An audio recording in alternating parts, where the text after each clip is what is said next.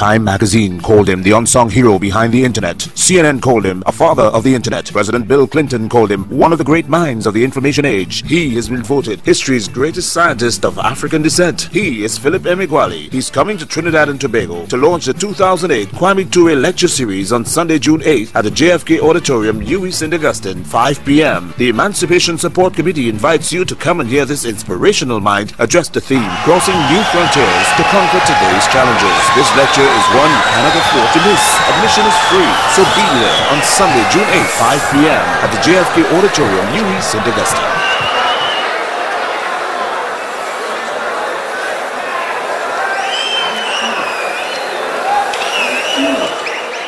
Thank you very much. I'm Philip Emeagwali. Parallel supercomputing is an entirely new approach to modern computer science. Yet, there is a limit to the theoretically unlimited speed of the parallel supercomputer. Looking back, in 1946, the fastest computer in the world used only one scalar processing unit. In 1988, the fastest computer in the world still computed with only one vector processing unit. Shortly after the US Independence Day of 1989, the media reported that an African supercomputer wizard in the United States of America had discovered how the most massively parallel supercomputer ever built can massively compute with 65,536 commodity processors and solve 65,536 computational physics problems and solve them simultaneously. 9 in 10 supercomputer cycles are executed while solving extreme scale systems of equations of algebra and physics.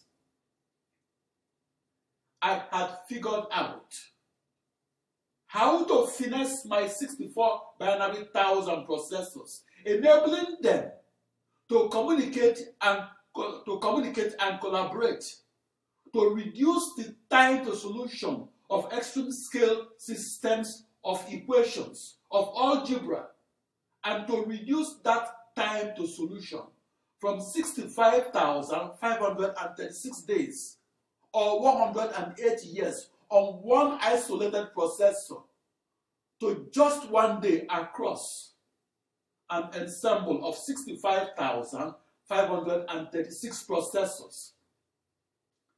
That new knowledge enabled those processors to compute quickly and accurately and to make the impossible to solve systems of equations of extreme scale algebra possible to solve. I introduced how to use that new knowledge in algebra and thus build digital replicas of petroleum reservoirs and the Earth's climate. I want to be remembered as the first person to witness the transition from the computer that did one thing at a time to the supercomputer that did many things at once. I believe that our children's children will coin a new word for their supercomputers. They will invent supercomputers that are science fiction to us.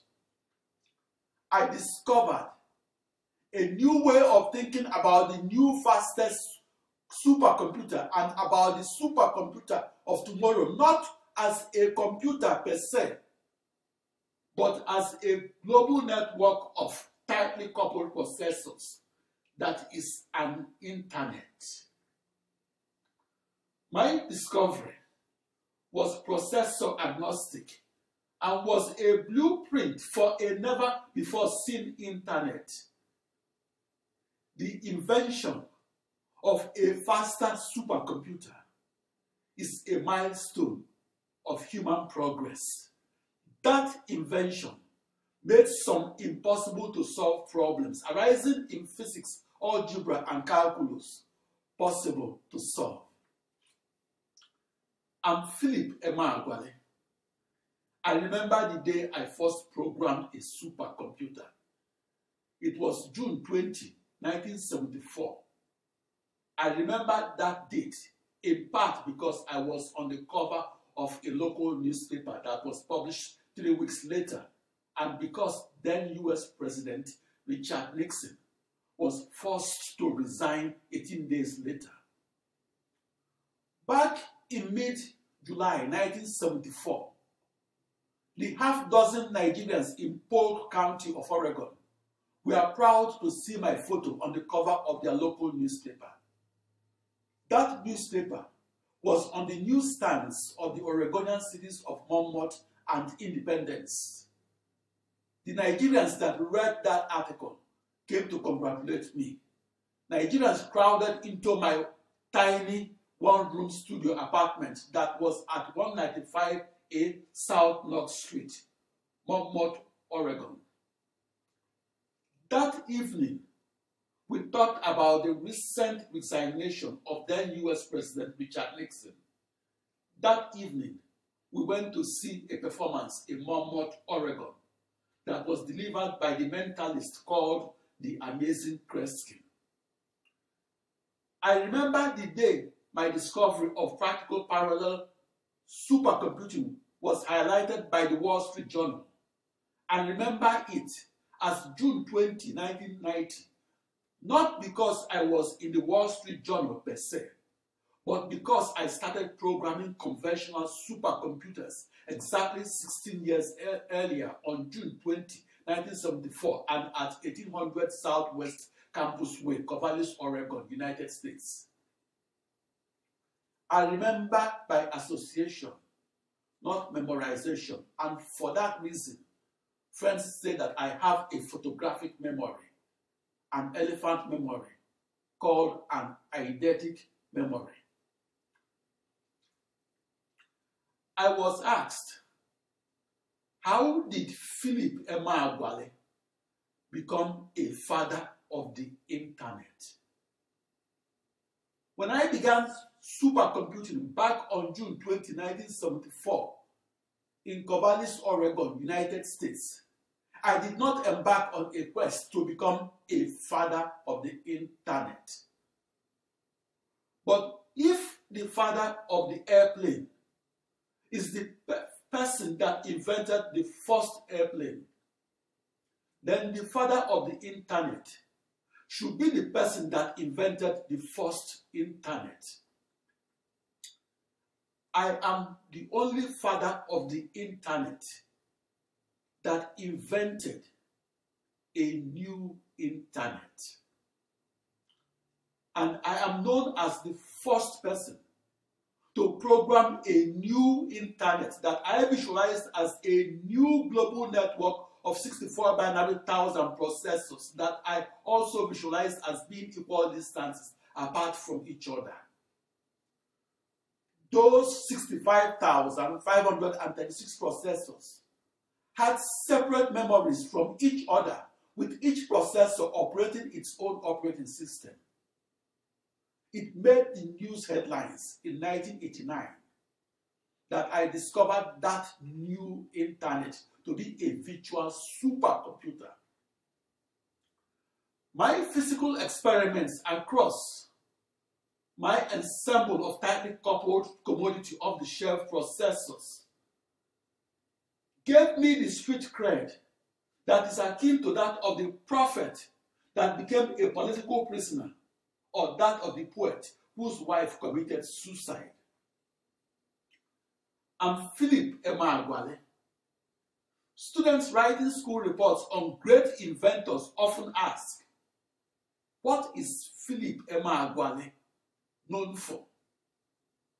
In abstract geometrical terms, I'm known for defining and delineating the technology called parallel processing, and for precisely describing it as the vital technology that enables supercomputing across the surface of a globe.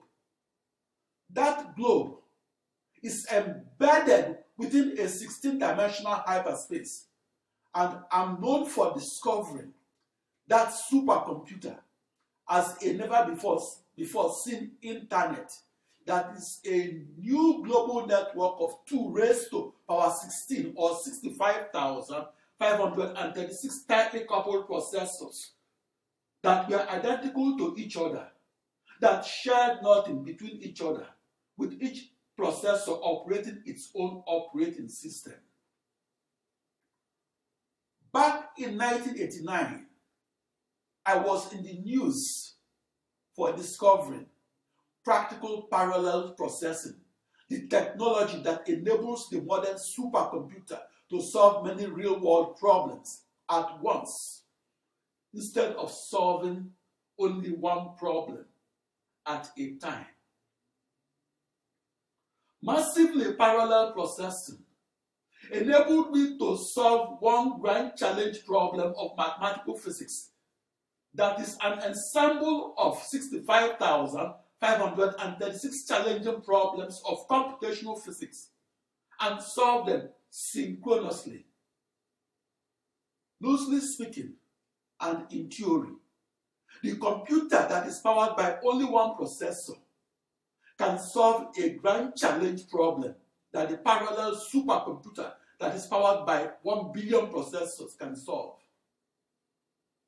However, the computer takes 1 billion days, or nearly 3 million years, to solve a grand challenge problem that the parallel supercomputer takes only 1 day to solve. However, it took me 16 years, onward of March 25, 1974, to understand the physics, calculus, and algebra, and arithmetic, or to understand the human process of solving that grand challenge problem. I had to understand that process before I can instruct my ensemble of 64 binary thousand processors on how to massively parallel process the grand challenge problem that I divided into as 65,536 smaller problems. I was in the news because I discovered practical parallel supercomputing, or how to solve many problems at once or in parallel, and how to simultaneously solve 65,536 problems across 65,536 tightly coupled processors and solve them at the same time. What is the Philip Emeagwali internet? Even after I had won the top prize in supercomputing and won it after 16 years of supercomputing, it took another 16 years for many supercomputer scientists to understand that I had parallel processed across a new internet, and that I invented a new internet that was a new global network of 64 binary thousand processors. That 16-year delay or adjustment period was due to the fact that parallel processing across a new internet was very difficult to understand. Parallel processing empowered me to invent a virtual supercomputer that is a new internet that retains the illusion of being a computer per se. On the blackboard, my new internet exists almost to the point of complete abstraction. My new internet is the invincible and the marginal technology that haunts the transitory zones where the boundaries between mathematical physics and computational physics and between computing and supercomputing are blurred. My definition of an internet is a metaphor that destabilizes the textbook meaning of the word computer that in turn was first used in print 2,000 years ago and first used by the Roman author Pliny the Elder. I was asked, why is Philip Emeagwali called a father of the internet? I am called a father of the internet because I am the only father of the internet that invented a new internet. Inventing a parallel supercomputer that costs more than the annual budget of each of the 40 poorest nations in the world is tougher than writing a book of poetry.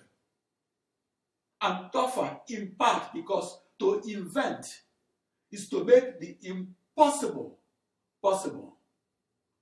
That's why 50,000 fiction books are published each year in the United States alone.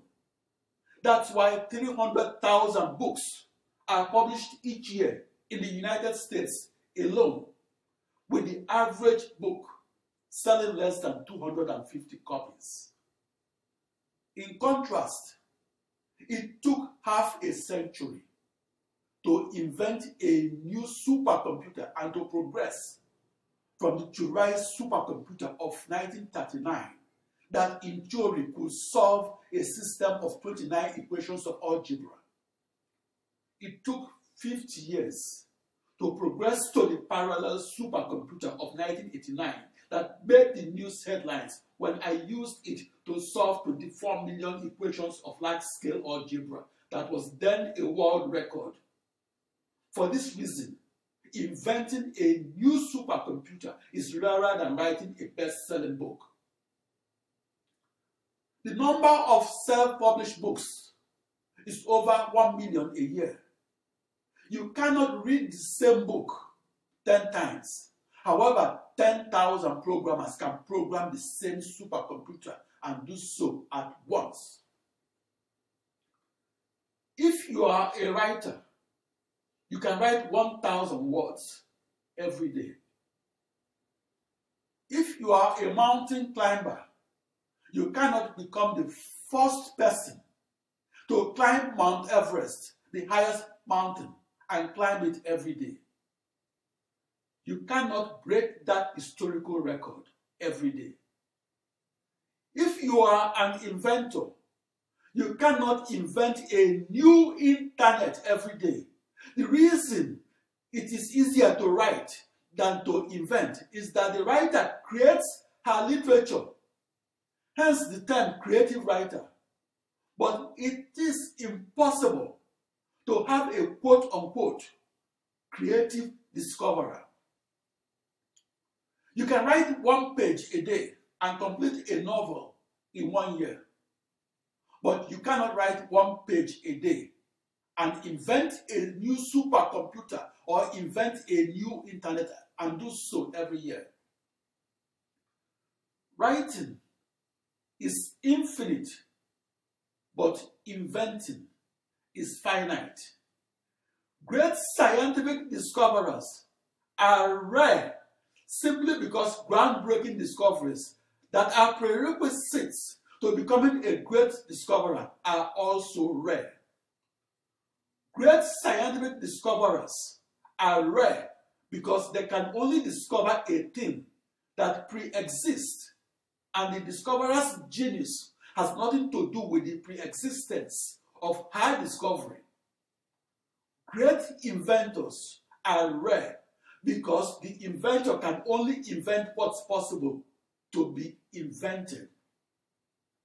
Great inventors are rare because they cannot invent a law of physics or invent a perpetual motion machine.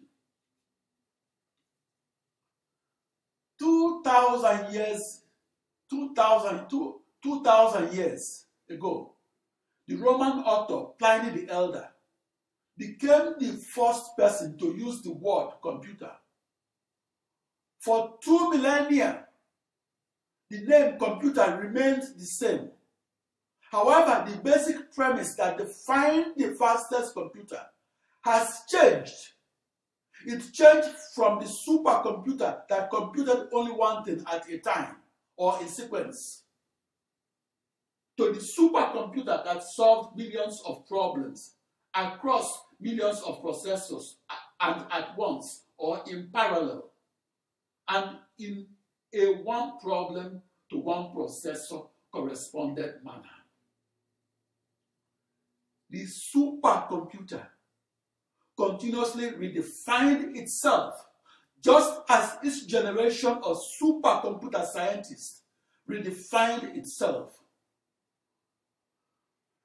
For simplicity and uniformity, and to avoid being a prisoner of details, I use the word computer to describe computing machineries that my generation also called CPUs or processors, nodes or cores, parallel computers or quantum computers, microcomputers or supercomputers, and so on. What does a supercomputer look like? A supercomputer needs email wires that total 200 miles of cables. A supercomputer can consume 5,000 gallons of water per minute and do so to stay cool. A supercomputer can consume as much electricity as 10,000 homes. A supercomputer can weigh as much as a commercial airplane. Parallel processing is the vital technology that powers the world's most powerful supercomputers. The use of parallel processing to solve the toughest problems is limited to the imagination of supercomputer scientists of tomorrow. What is parallel processing? Imagine that 200 million Nigerians were invited to queue in only one line and to vote at the rate of one voter per minute. This process will take 200 million minutes or 380 years, allowing only one person to vote at a time and only at one polling station is akin to solving only one problem at a time and only at one processor. This sequential processing technology was the basic knowledge behind the old one processor technology that powered the old supercomputers, including the conventional supercomputers of the 1940s, through the vector supercomputers of the 1980s. On the 4th of July 1989, I discovered practical parallel processing, and I discovered it as the vital technology that now underpins every supercomputer and hopefully will underpin every computer. The incorporation of parallel processing technology into every supercomputer is the reason the supercomputer that was formerly the size of the refrigerator now occupies the space of a soccer field. I believe that a word that has been used for 2,000 years is likely to be used for another 2,000 years. The word computer was in human vocabulary for 2,000 years. The word computer could remain in our descendants' vocabulary for another 2,000 years. But the computer of 2,000 years from today is expected to be vastly different from the computer of today. I believe that by the end of the 21st century, that our children's children will develop a new internet technology that will encapsulate the internet that I invented as processors that encircled a globe and did so in the manner the internet encircles planet Earth. That new internet will be a new supercomputer that will be a subset of the entire planetary-sized internet. The computer has always been and could always be a machinery that is used to perform the fastest computations and that solves the most computation-intensive problems and solve them automatically and sometimes in parallel. By definition and by necessity, the supercomputer of the future will be the planetary-sized computer that performs the fastest computations. I believe that in a century, the internet will become the network of humans that will be directly wired into the internet and that automatically sends and receives the fastest telepathic email communications, as opposed to a network of only processors and computers that it is today. Parallel processing is the crown jewel inside every supercomputer. Parallel processing was the stone that was mocked as rough and unsightly and rejected. Parallel processing originated as a vague science fiction story that was dated February 1, 1922. From 1958 to 1989, the usefulness of the parallel supercomputing was debated in computer science literature.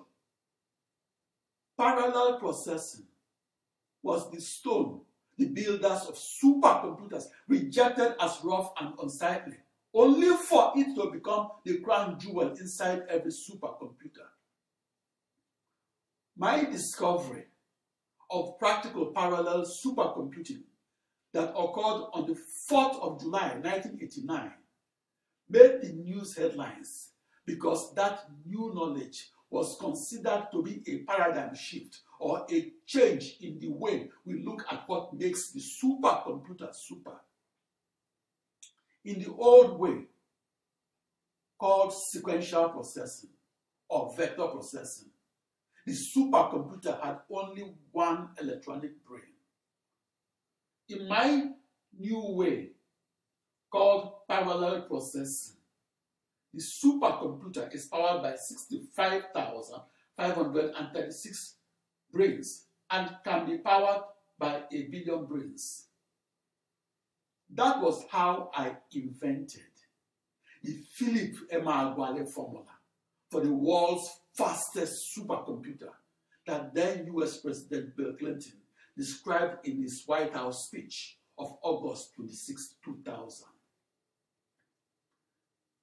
My signature invention was the fastest supercomputer that was not a computer per se, but that was a new internet de facto, that was a new global network of 65,536 processors that were tightly coupled to each other, that were equal distances apart from each other, that shared nothing between each other.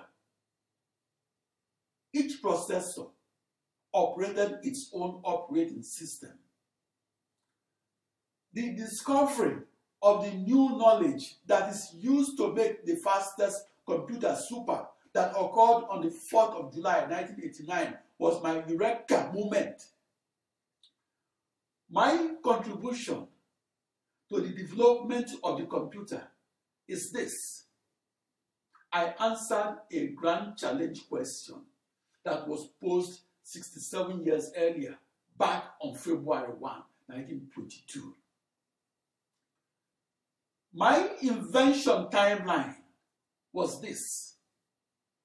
Back in 1970 in Nigeria, I computed with a slide rule or a manually operated computer. Then on June 20, 1974, at 1800 Southwest Campus Way, Corvallis, Oregon, United States, I began programming an automatic programmable supercomputer that was rated at 1 million instructions per second and ranked as the world's fastest supercomputer when it was manufactured back in December 1965.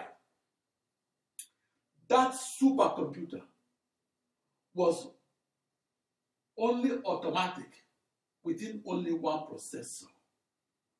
the Philip Emeagwali formula that then US President Bill Clinton spoke about on August 26, 2000 was my discovery that we can solve a grand challenge initial boundary value problem that is the toughest and the most important problem in science and engineering, and solve them automatically, both within and across each processor of my new internet, that is a new global network of 65,536 processors that were tightly coupled to each other. My contribution to the development of the supercomputer is this. I discovered how to make the supercomputers of the 1940s through 80s to become obsolete. Within the new supercomputer that I discovered on the 4th of July 1989, 65,536 processors replaced the singular processor that computed alone. I invented practical parallel supercomputing, and I did so in 2 stages. First, I programmed all my 2 raised to power 16, or 65,536 processors to automatically send and receive my emailed codes and data, and do so across 16 times as many email wires, and to communicate with each of my 64 binary thousand processors.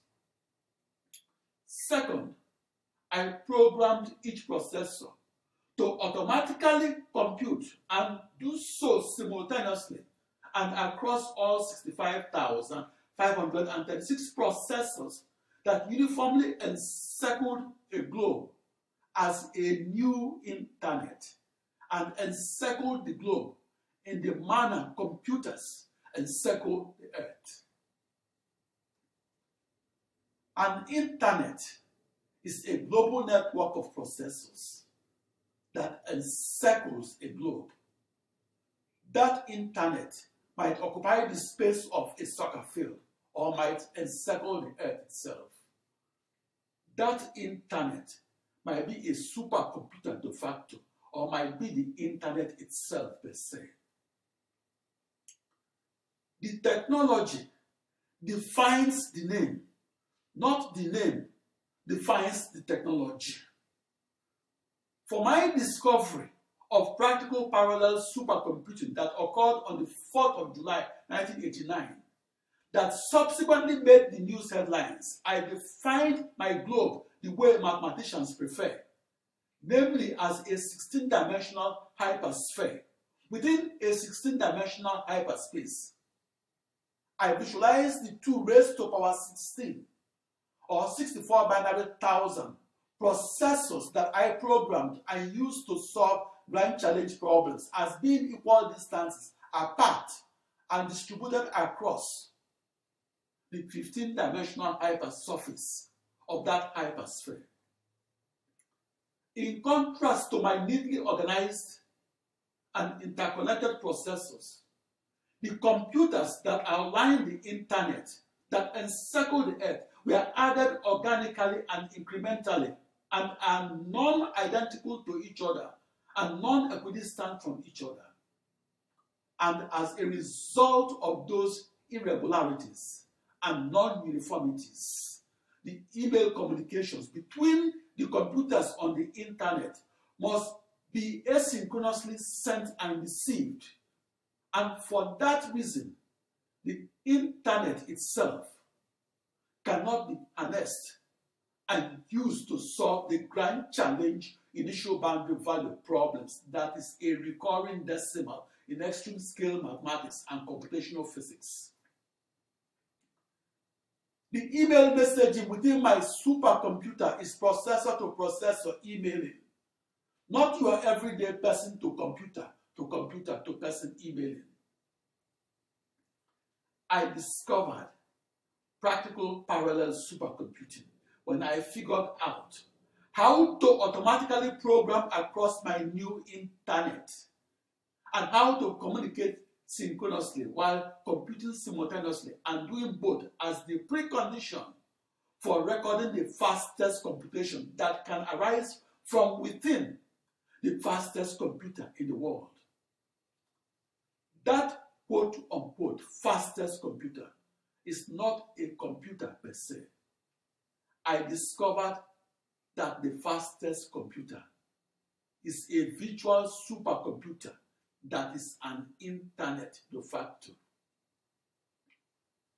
I was in the news headlines because I figured out how to harness the slowest processors in the world and harness them around a new internet, and do so to record speeds in supercomputing that were previously unrecorded. I invented the world's fastest computer that computes across a new internet, that is a new global network of 2 raised to the power 16 or 65,536 commodity off-the-shelf processors that were equal distances apart from each other and that were identical to each other and that were tightly coupled to each other and that tightly encircled a globe that is shaped like a 16-dimensional hypersphere in 16-dimensional hyperspace. I also envisioned my new global network of 64 binary thousand processors as married together as one cohesive supercomputing machinery and married together by 16 times 2 raised to the power 16 or 1,048,576 bidirectional email wires that were uniform and regular and that were etched onto the 15-dimensional surface of that globe that was shaped like a 16-dimensional hypersphere in hyperspace. In the modern configuration of supercomputers and at 1 foot per email wire, those email wires will total 200 miles of cable. This never before seen internet is called the Philip Emeagwali internet. My eureka moment of 8:15 in the morning of the 4th of July 1989 made the news headlines around the globe in 1989 and did so because I was the first person to discover how to compute simultaneously and around a globe, or how to compute around a new internet that is a new global network of tightly coupled processors that shared nothing between each other. That is, I de facto invented the world's fastest computer, and I invented it by discovering how and why parallel processing is the vital technology that will make every supercomputer super. My world's fastest computation occurred after I discovered how to communicate synchronously and do so around a new global network of powers of 2 processors that is called the Philip Emeagwali internet. In the 1970s, my ideas of massively parallel supercomputing were not fully formed. For that reason, my earliest research reports were mocked and ridiculed, and I was offhandedly dismissed for espousing a beautiful theory that lacked an experimental confirmation. In the 1970s and 80s, massively parallel processing was dismissed as a supercomputing theory that will never gain many adherents. That is, the idea of harnessing the potential supercomputing power of an ensemble of 65,536 processors was ludicrous. That was the reason I was the only full-time programmer of that ensemble of 2 raised to the power 16 processors. For the 10 years onward of 1979, my research report on the then unorthodox parallel supercomputer grew from a few pages to 1,057 pages. In 1989, my 40-page highlights of my 1,057-page research report won the top prize in supercomputing and made the news headlines. Looking back to the 1980s in the US, a rejection pattern that repeated itself dozens of times was this. I would get a telephone interview for a job that was advertised and get it because I had the most hands-on experience in supercomputing. During the interview, the interviewer is taken aback when he discovers that I am Black and African born. In the 1970s and 80s, there were so few Black vector supercomputer scientists that even I would have been shocked if I had seen a Black African giving my lecture on massively parallel supercomputing. I experienced this cognitive dissonance the first time I attended a research seminar in Minneapolis, Minnesota in 1992 that was delivered by a very dark-skinned mathematician of African descent. She was known to the white mathematicians, but I, the only Black mathematician in the audience, was the only person in the auditorium that was in a state of denial. It's ironic that the only Black male mathematician in the audience of mathematicians was the only person that denied that the Black female mathematician was a genius. Her lecture was on the ergodic theory of dynamical systems. I presume that she might not have the command of her materials. She proved me wrong. Similarly, it was presumed that it would be impossible to find a young Black and gifted mathematician that can solve the toughest problem arising in extreme scale computational mathematics. That was the reason only one person attended my research seminar on supercomputing that I delivered in November 1982 in a large auditorium that was a short walk from the White House, Washington, D.C. My subsequent discovery of practical parallel processing that occurred 7 years later and that made the news headlines was theorized in that supercomputing seminar that all but one person boycotted. By the late 1980s, I realized that my discovery that practical parallel processing will become the vital technology that will underpin every supercomputer will only be accepted if and only if white supercomputer scientists think that I am white. That was the reason I mailed the research report of my invention of practical parallel supercomputing to an independent committee of supercomputer scientists that were 2,500 miles away in San Francisco, California. The 4 members of that supercomputer committee were appointed by the president of the Computer Society, that was the largest branch of the IEEE, the acronym for the Institute of Electrical and Electronics Engineers. That is the world's largest technical society. The Computer Society was the world's largest of its kind. That committee of foremost experts in supercomputing were tasked with awarding the top prize in supercomputing. The essence of the 40-page report that I submitted to the IEEE and the detailed 1,057-page research report that won the prize in supercomputing is this. I discovered that practical parallel processing will become the vital technology that will underpin every supercomputer. The news of my invention of practical parallel supercomputing spread like wildfire and quickly made it to the dailies in many countries. I discovered how to harness a new internet that comprised of a global network of 65,536 processors that encircled a globe, and how to harness that new internet to solve the toughest mathematical problems arising in science and engineering. And I discovered how to solve grand challenge problems and solve them 65,536 times faster than one processor solving the same problem alone. What is the future of the internet?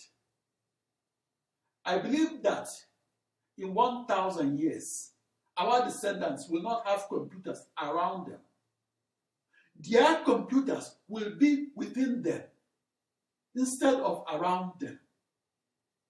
Our post-human descendants of the million will not need computers because there will be computers that encircle and enshroud planet Earth. Our post-human descendants will be half humans and half processors that are akin to the cyborgs in science fiction movies.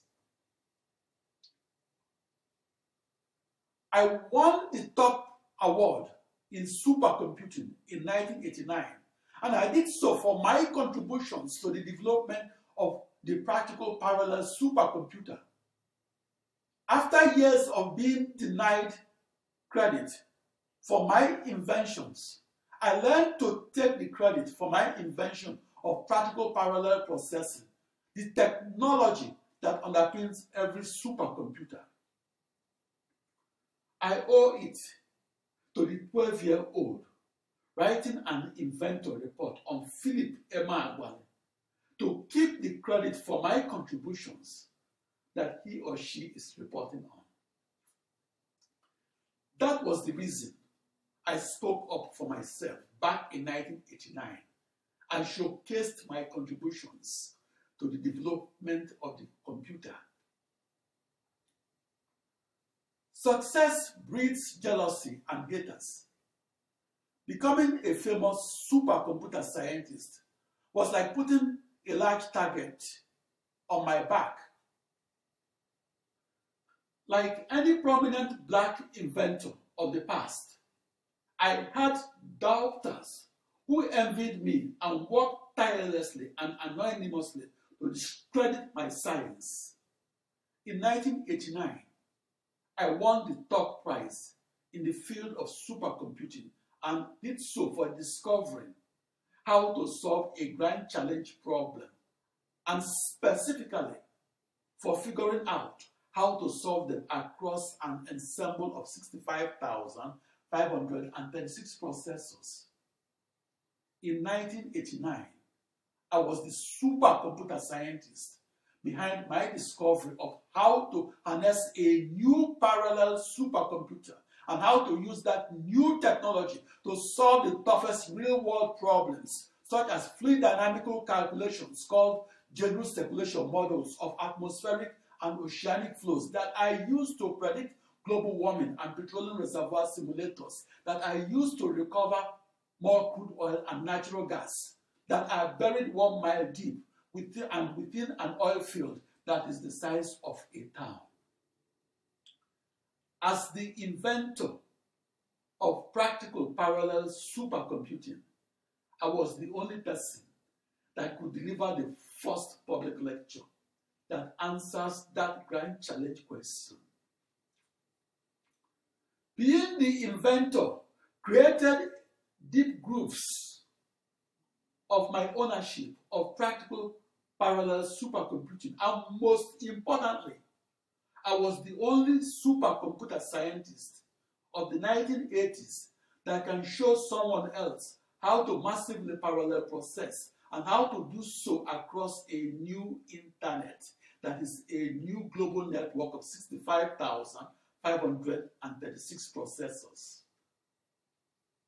That command of materials and deep knowledge of mathematics, physics, and supercomputing, and that control via emails of my 64 binary thousand processors made my lectures on massively parallel supercomputing more authoritative as well as compelling. As a research mathematician, I stood out because I was the only person that recorded the world's fastest speed in supercomputing, and did so while solving the initial boundary value problem of mathematical physics. That achievement was the reason I was the only person that won the top prize in the field of supercomputing and won it alone, and did so when up to 50 persons are teaming up to win that prize. A century ago, the average scientific paper had only one author. Today, the average scientific paper has 6 authors. The paper on the experimental discovery of the Higgs boson had 3,061 co-discoverers of the Higgs boson. A boson is an elementary particle that is believed to be responsible for all physical forces. For my country of birth, Nigeria, poverty cannot be reduced by searching for a huge deposit of crude oil and natural gas and discovering it in Sokoto of the far northeastern region of Nigeria. Poverty alleviation cannot be achieved from recovering only 50% of that crude oil deposit and then paying 40% of that 50% as exploration royalty to a foreign company. That's like recovering only 30% of the crude oil and natural gas that was originally discovered. Economic growth for oil-producing nations such as Nigeria resides in having the brain power to earn the remaining 70% of the potential revenue from the Niger Delta oil fields of the southeastern region of Nigeria. The first step in alleviating poverty in Africa is to increase Africa's intellectual capital and do so by reversing the brain drain from Africa to the United States, and do so by also attracting skilled non-Africans such as African Americans to live and work in Africa, and do so by Africans being at the frontier of human knowledge and Africans being at that unknown world where African innovators could imagine the unimaginable. Discoveries and inventions are to science and technology what new songs and new movies are to the entertainment industry. The invention is to technology what the new song is to music. Inventions make living easier for everybody. Discoveries make the world a better place and a more knowledgeable one. I'm Philip Emeagwali. The internet has many fathers and mothers, as well as aunts and uncles, that did not invent a new internet. The father of the internet should at least invent a new internet. I am called a father of the internet because I am the only father of the internet that invented a new internet. Back in 1989, I was in the news headlines because I was the first person to discover how to parallel process real-world problems and how to do so across millions upon millions of processors that were tightly coupled to each other. In parallel supercomputing across my new internet that was a new global network of 65,536 processors that were identical to each other. The most important knowledge is to fully understand how to control and harness every processor that was within my global network of processors. Each processor operated its own operating system. In 1989, I made the news headlines when I recorded the maximum possible speed increase across my ensemble of 65,536 commodity off-the-shelf processors. That parallel processed speed increase of a factor of 65,536 that was then considered impossible led to my discovery that parallel supercomputing will be the vital technology that will make computers faster and make supercomputers fastest.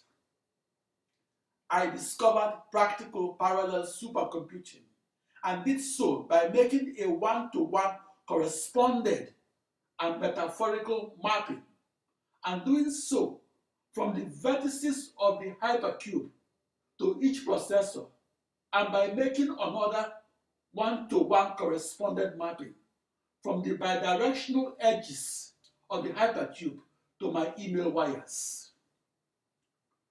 Unlike your cube, my hypercube was defined in 16-dimensional hyperspace and therefore has 2 raised to power 16 or 64 binary thousand vertices and 16 times as many or 1 binary million bidirectional edges. Programming 64 binary thousand tightly coupled processors to work together to forecast the weather was in the realm of science fiction and would have been dismissed as an act of insanity, and dismissed when I began programming supercomputers back on June 20, 1974 at 1800 Southwest Campus Way, Corvallis, Oregon, United States. But on the 4th of July 1989, in Los Alamos, New Mexico, United States, I discovered how to turn that science fiction into non-fiction that is used to forecast the weather for your evening news. As the first person to make the news headlines for discovering practical parallel supercomputing, I visualized the vertices and the edges of a hypercube that were etched onto the surface of my hypersphere. I invented the Philip Emeagwali internet as corresponding to the cut-out silhouette that was my topological metaphor for the appearance of my new internet that has a new global network of 65,536 processors that were identical to each other and that were tightly coupled to each other. That new supercomputer and the new internet were like tightly conjoined twins with only one superbrain.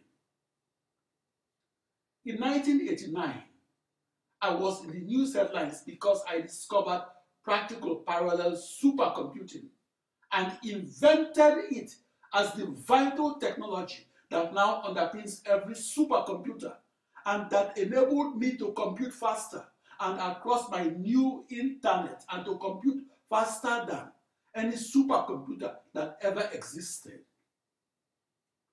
I envisioned my new virtual supercomputer as my new internet. My first visions of my new internet began as a dark shape and as an outline of a blank global network of processors that were connected with email wires that were empty messages. That dark shape of my new internet remained visible inside my mind.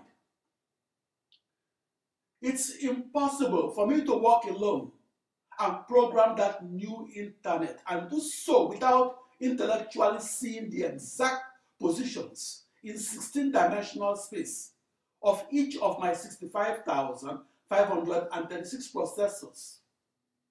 It's also impossible for me to send and receive email messages across my 1,048,576 bidirectional email wires and do so correctly without knowing in advance the exact positions in hyperspace of my 65,536 processors.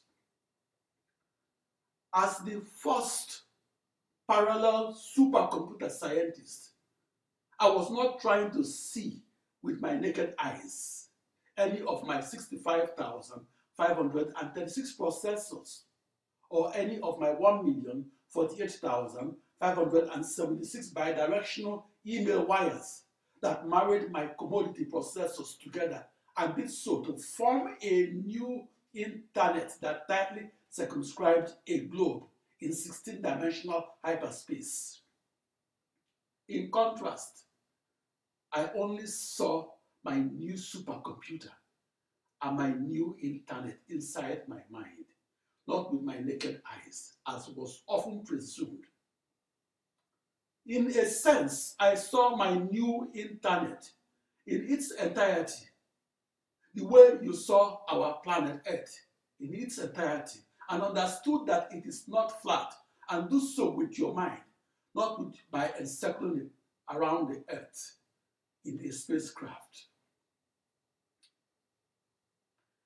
I visualized how to email my 65,536 computer codes, as well as email as many sets of data that I used at the mathematical physics core of my initial boundary value problems.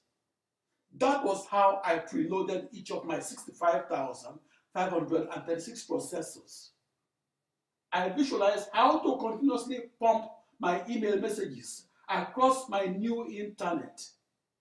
I visualized each of my email messages as having 5 subject lines and having no message body, and as traversing across my new global network of 1,048,576 email wires that outlined my new internet. In my mind, I sketched my silhouette as the dark shadow of a new internet that encircles the earth. That shadow was created by the sun. The partial differential equations that I invented are the most advanced expressions in calculus. Those partial differential equations are far more abstract than the quadratic equation, and for that reason, the layperson cannot scribble them across the blackboard or solve them on or across motherboards. The system of 9 partial differential equations that I invented are abstract and are de facto invincible. However, I use those partial differential equations as my extreme scaled computational test beds for inventing a new computer, a new supercomputer, and a new internet. In the lecture series of my contributions to mathematics that I posted on Emeagwali on youtube.com/Emeagwali, I described in prose, rather than in abstract mathematics, how I coded my initial boundary value problem that we are governed by a system of partial differential equations of calculus. And I did so differently. I did not code my initial boundary value problem for only one processor, as was done by other computational mathematicians. I paradigm shifted by parallel supercomputing my initial boundary value problem, and doing so across a new internet that is a new global network of 64 binary thousand processors. That solitary act of repetitive coding for each processor that defined and outlined that new internet was my form of meditation. The very essence of my ensemble of processors was to use emails to weave together my new global network of 64 binary thousand processors and to invent a new internet that is one whole cohesive virtual supercomputer that is not a computer per se. In my mind, those 64 binary thousand slowest processors were de facto the fastest supercomputer. That was my metaphor for a futuristic, thought-provoking, and poetic internet. That is, I rethought my new computer as my new internet and vice versa. I visualize my email messages as traversing across the interior of the 16-dimensional hyperspace and along the bidirectional edges of the hypercube in that hyperspace. I gave form to that ensemble and gave form to it as a never before seen internet. For me, that new global network of processors that were tightly coupled to each other, that were equal distances apart from each other, and that shared nothing between each other, became a mathematicized and abstracted internet that is a singular virtual supercomputer. I was in the news in 1989 and thereafter because I was the first person to parallel process across a new internet that was a new global network of 65,536 processors that shared nothing between them. I was the first person to theoretically discover that no upper limit exists when parallel supercomputing across an infinite number of processors. Put differently, my inspiration is this: the science fiction of planetary parallel supercomputing across the entire internet that encircled planet Earth could become the non-fiction of our descendants. I was the first person to discover how to parallel process across a new internet that I visualized as a small copy of the planet-sized internet. For that invention that was conceived back in 1974 and completed in 1989, whenever the phrase "father of the internet" is mentioned, the first name that Google suggests is Philip Emeagwali. The contributions to the development of the computer that are the subject of school reports are inventions that are paradigm shifting or that change the way we look at the computer.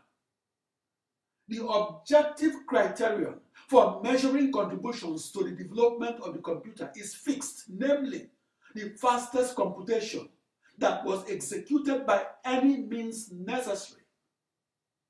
My fastest computation that I discovered on the 4th of July 1989 was executed by parallel supercomputing a grand challenge initial boundary value problem of extreme scale computational physics and solving it across a new internet that was a new global network of 65,536 processors that were tightly coupled to each other, that were identical to each other, that were equal distances apart from each other, but that shared nothing between each other. My scientific discovery that occurred on the 4th of July 1989 was that parallel processing will become the vital technology that will make the modern supercomputer super. That discovery made the news headlines because it will change the way we look at the computer. I discovered that we should look at the modern computer not as a computing machinery per se, but as a new internet de facto.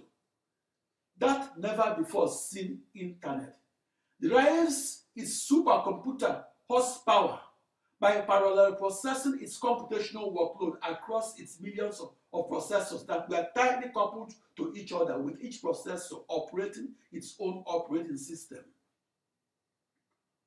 For me, Philip Emeagwali, that technological breakthrough in massively parallel processing was the supercomputer news headlines that crossed the sea from San Francisco, California to Onitsha, Nigeria, and crossed the sea because it broke new grounds of supercomputing across 65,536 tightly coupled processors that equidistantly encircled a globe that defined and outlined a new internet. Back on June 20, 1974, at 1800 Southwest Campus Way, Corvallis, Oregon, United States, I began programming the first computer to be rated at 1 million instructions per second. The first supercomputer was invented in 1946. That first supercomputer was 100 feet long, 10 feet wide, 10 feet tall, and 3 feet deep. So supercomputers were programmed for 28 years before I began to do so. But those supercomputers only solved one problem at a time instead of solving a billion problems at once. But at 8:15 in the morning of the 4th of July 1989, in Los Alamos, New Mexico, United States, I became the first person to discover practical parallel supercomputing. That discovery made the news headlines because it was said to be impossible to parallel process a grand challenge problem and do so across a new internet, that is a new global network of unlimited number of processors that were tightly coupled to each other and that shared nothing between each other. The grand challenge problems solved on supercomputers remain essentially the same, but the value and size of the supercomputer market has grown from $7 million back in 1946 to $20 billion a year, or a factor of 3,000. The information technology market is $5 trillion, with more than 40% of that market in North America, primarily in the United States, where nearly 2 million skilled persons are employed in the IT sector. The supercomputer that Japan has on its drawing board will cost $1.25 billion. As a massively parallel supercomputer scientist that came of age in the 1970s and 80s, I walked and walked alone because I took the road less traveled. But I also got noticed more because I did my parallel supercomputer research under unusual circumstances that took me from Onitsha to Oregon back on March 23, 1974. In the 1970s and 80s, no sub-Saharan African-born scientific researcher was hired by any of the numerous US nuclear research laboratories where most supercomputing research was conducted. In 1989, I discovered that a grand challenge problem can be divided into millions of smaller, less challenging problems, and then I further discovered that I could use as many email messages to puzzle together those small problems into the original grand challenge problem that I could then solve across my new internet, that is my new global network of as many processors that each operated its own operating system and that each shared nothing with other nearest neighboring processors. I'm Philip Emeagwali.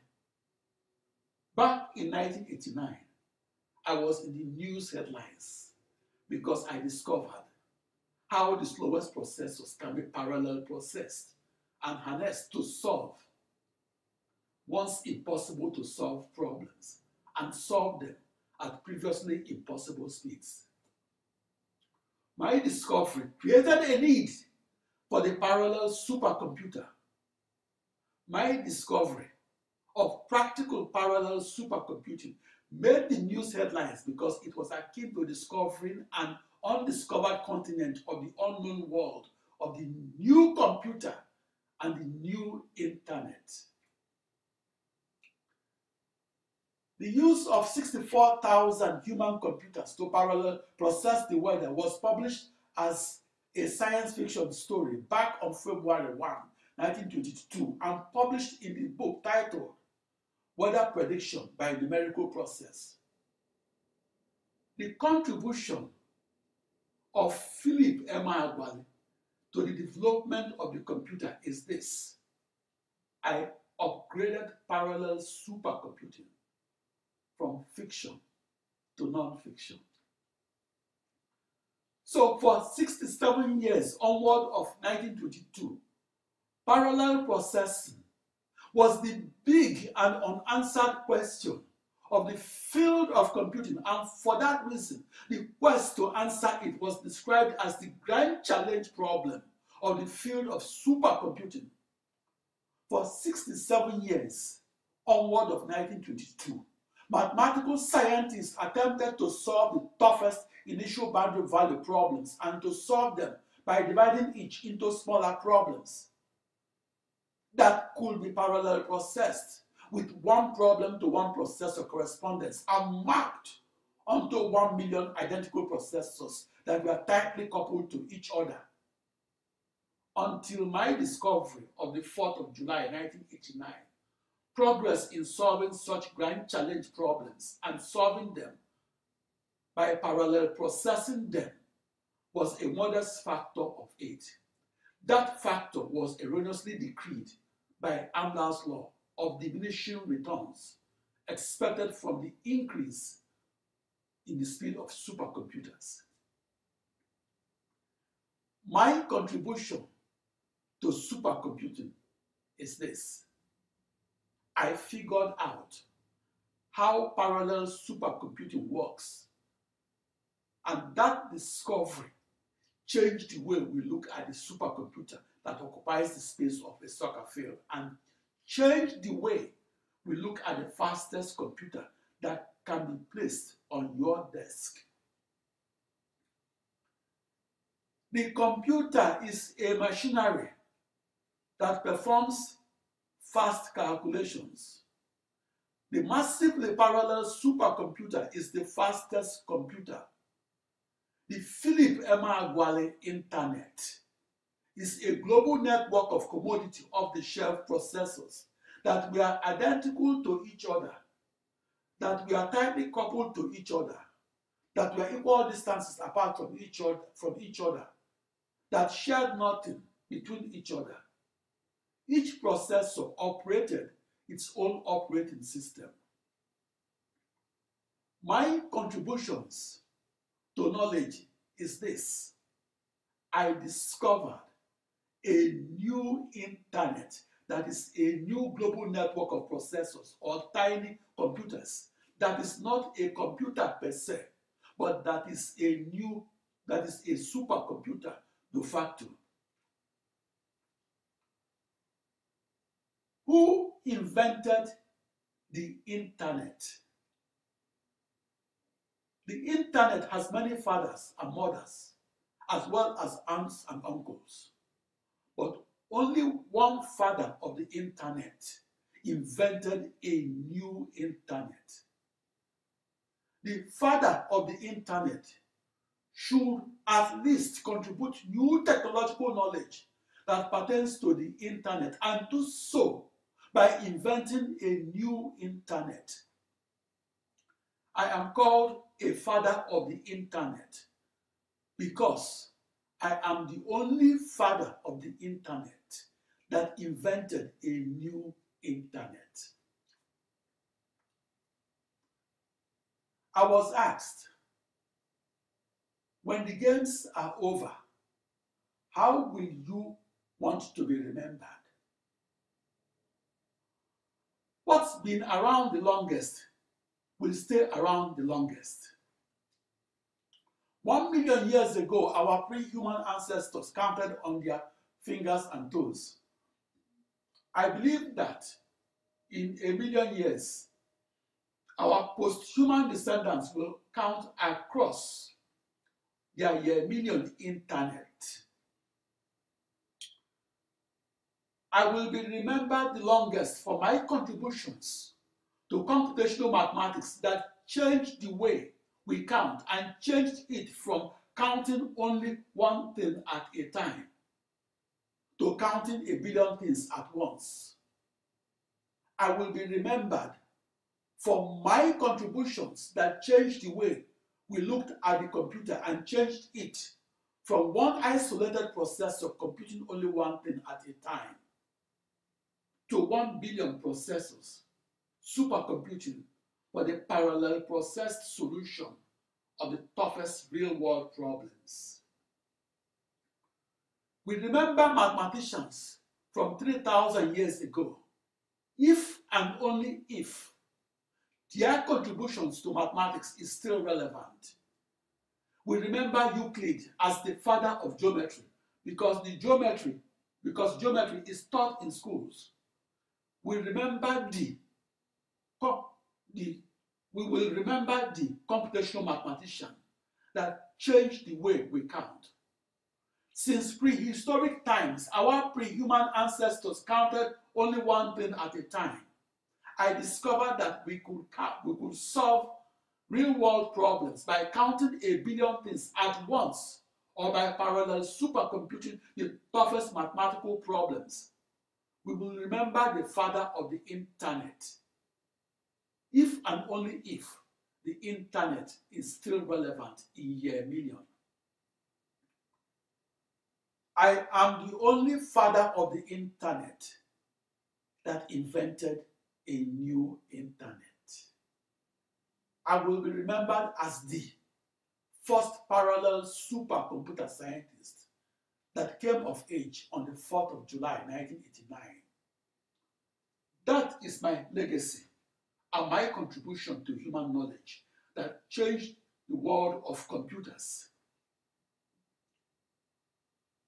I was inducted by the United Nations into its gallery of prominent refugees.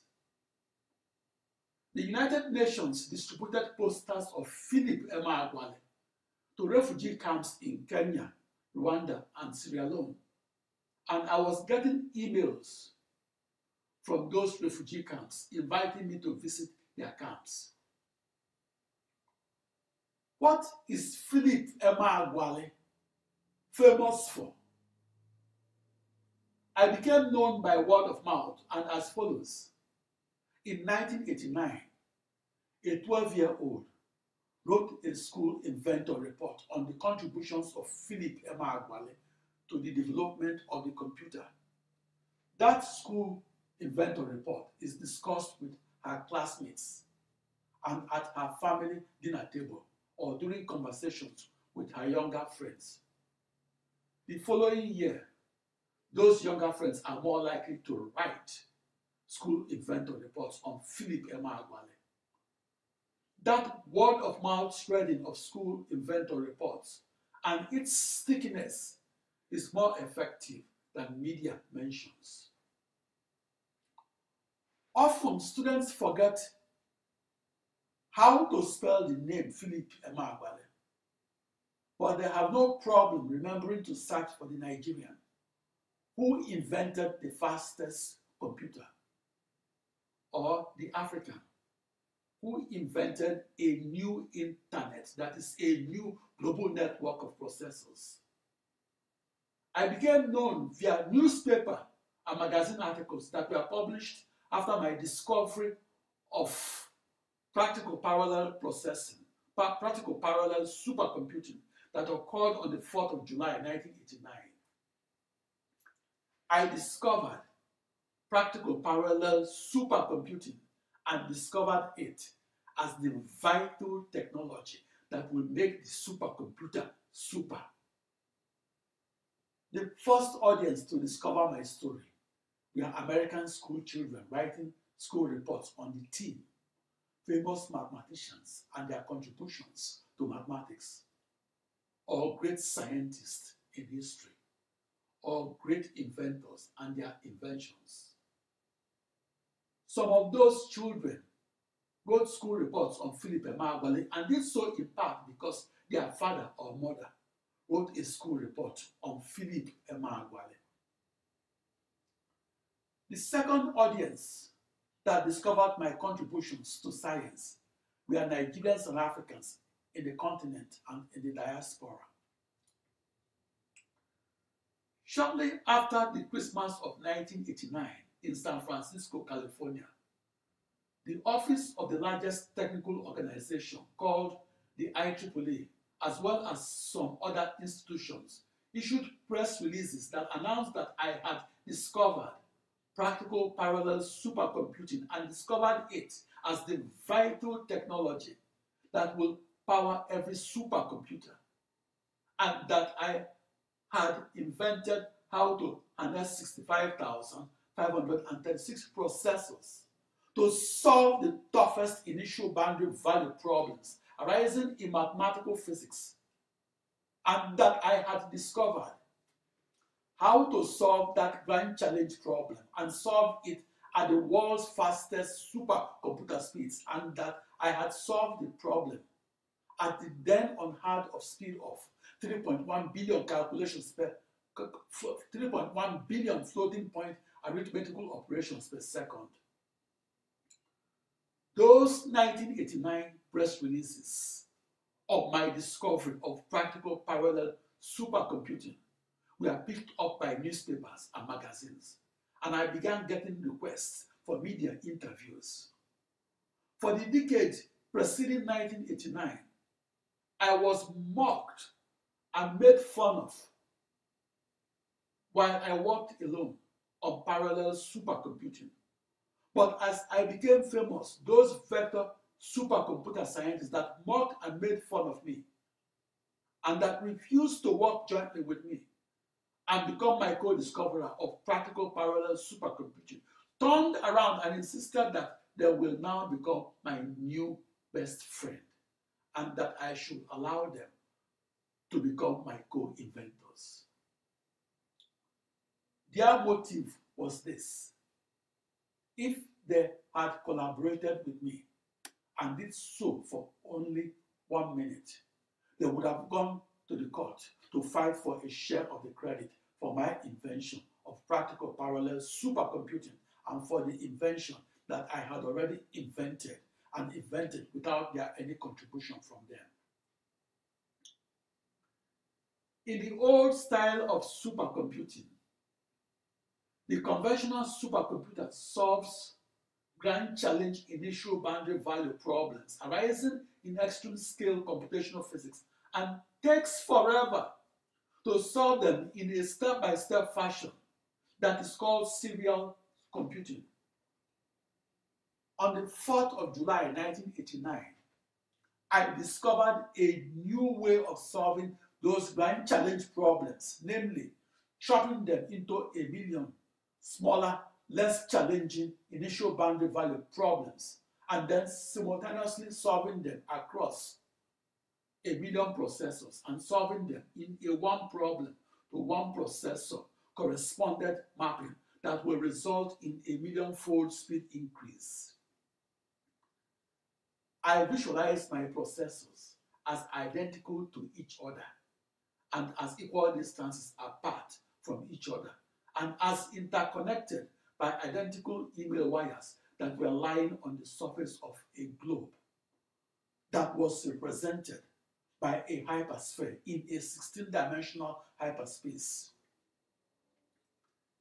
In my July 4, 1989 physical parallel supercomputing experiment that made the news headlines in 1989, I divided the grand challenge initial boundary value problem of simulating the flow of crude oil, injected water, and natural gas across an oil field that is 1 mile deep and that is the size of a town. I did so by dividing that oil field into 2 raised to power 16 or 65,536 smaller oil fields. I emailed my supercomputer codes and their companion data that I used to simulate each of my smaller oil fields and emailed them to and from 16-bit long email addresses. And I emailed them along 16 times to raise to power 16 email wires. That is, I emailed my data and codes across a new internet and into each processor within my new global network of 64 binary thousand processors that were equal distances apart and that were on the surface of a globe in the 16th dimension. That was how I solved the grand challenge problem of supercomputing and how I discovered how parallel process makes the computer faster and makes the supercomputer fastest, and discovered how to always manufacture the world's fastest computer and do so with the technology of massively parallel processing. I was born on August 23, 1954, in a small hospital in the British West African colony of Nigeria. The first house that I lived in was the boys' quarter of a small house for servants that was associated with a big house that was at the intersection of Emeagwali Street and Oba Adesida Road, Akure, Nigeria, British West Africa.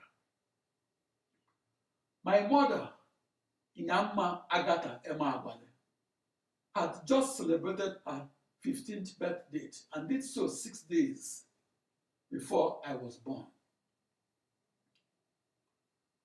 The precursor to the modern computer was 8 years old when I was born.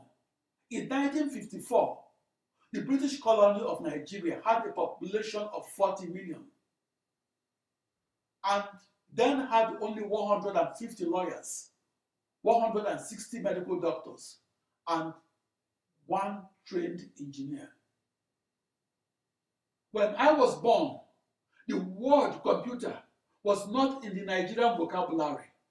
Even in the US, the word supercomputer was not in the vocabulary of computer programmers of 1946 through 1967. The word supercomputer was first used in 1967. When I say, quote unquote, the internet, I mean the global network of computers that encircles planet Earth. When I say, quote unquote, an internet, I mean a global network of processors that encircles a globe. I use the word internet to describe my global network of commodity off-the-shelf processors that were tightly coupled to each other, that shared nothing between each other. I visualize the emails that I sent to and received from each of my 64 binary thousand processors as having traveled along my 1,048,576 email wires that I visualize as etched onto the 15-dimensional hypersurface of a globe that is a hypersphere in my 16th dimensional mathematical hyperspace. The actual global circulation model that is used for climate studies that inspired my invention of my new internet that is that new global network of 65,536 processors was also defined around a globe in 3-dimensional physical space. The geophysical flows of air and water are at the core of global warming simulations. We are modeled by using a set of laws of physics that always includes the second law of motion of physics that was discovered 330 years ago. The second law of motion was encoded into a system of coupled, nonlinear, time-dependent, and 3-dimensional partial differential equations that I discretized and reduced to a system of equations of algebra that I parallel processed across 64 binary thousand commodity off-the-shelf processors that were tightly coupled to each other and that shared nothing between each other. That is, I discovered how to simulate the planetary motions of the air and water that enshroud the Earth, that is a globe of 7,917.5 miles in diameter. I discovered how to simulate and parallel process around a new global network of processors that is a new internet and a new supercomputer de facto. That was how I invented a new internet that encircled a globe, and how I invented that internet and used it to solve a grand challenge initial boundary value problem that enshrouded a globe, namely planet Earth. At its mathematical physics core, that grand challenge problem is an extreme-scaled computational physics code developed for the high-resolution simulation that must be used to predict global warming. In the geometry of higher dimensions, the globe is defined and outlined by a hypersphere that in turn is defined as a set of points at equal distance from a given point called the center. In my physical experiment that revealed the world's fastest supercomputer and revealed it on July 4, 1989, I visualized my 64 binary thousand commodity off-the-shelf processors that used high-speed interconnects that comprised of 1 binary million email wires as evenly distributed around a mathematical globe in the 16th dimension that in turn was projected and etched onto the two-dimensional surface of a physical globe in the 3rd dimension. The hypersphere that I used to define my 2 raised to power 16 commodity off-the-shelf processors is my generalization of the sphere to the 16th dimension. The hypercube is the similar generalization of the cube from the 3rd dimension to the 16th.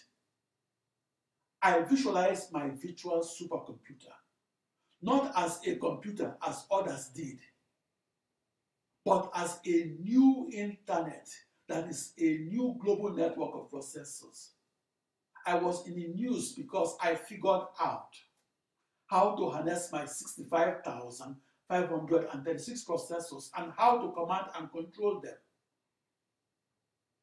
to automatically send and synchronously receive the codes and data associated with my as many initial boundary value problems of mathematical physics.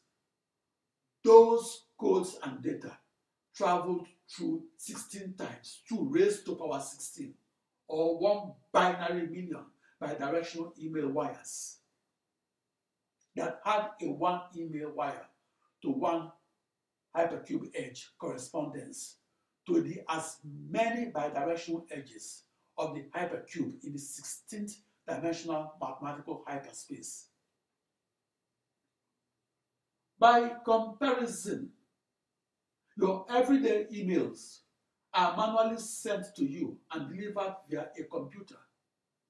Your email that traveled from Nigeria to the United States was routed across the globe or the internet. That internet encircled planet Earth, that is a globe that has a diameter of 7,917.5 miles. In contrast, my emails around my global network of processors were automated and synchronized across an ensemble of 65,536 processors that I visualized as a new internet in the 16th dimension. I visualized my new internet as defined across the surface of a hypersphere, that is a globe in higher dimensions, that in turn tightly enshrouded a hypercube, that is a cube in higher dimensions. I visualized the 16 times 2 raised to power 16 or the 1 binary million bidirectional edges as projected onto its 15-dimensional hypersurface.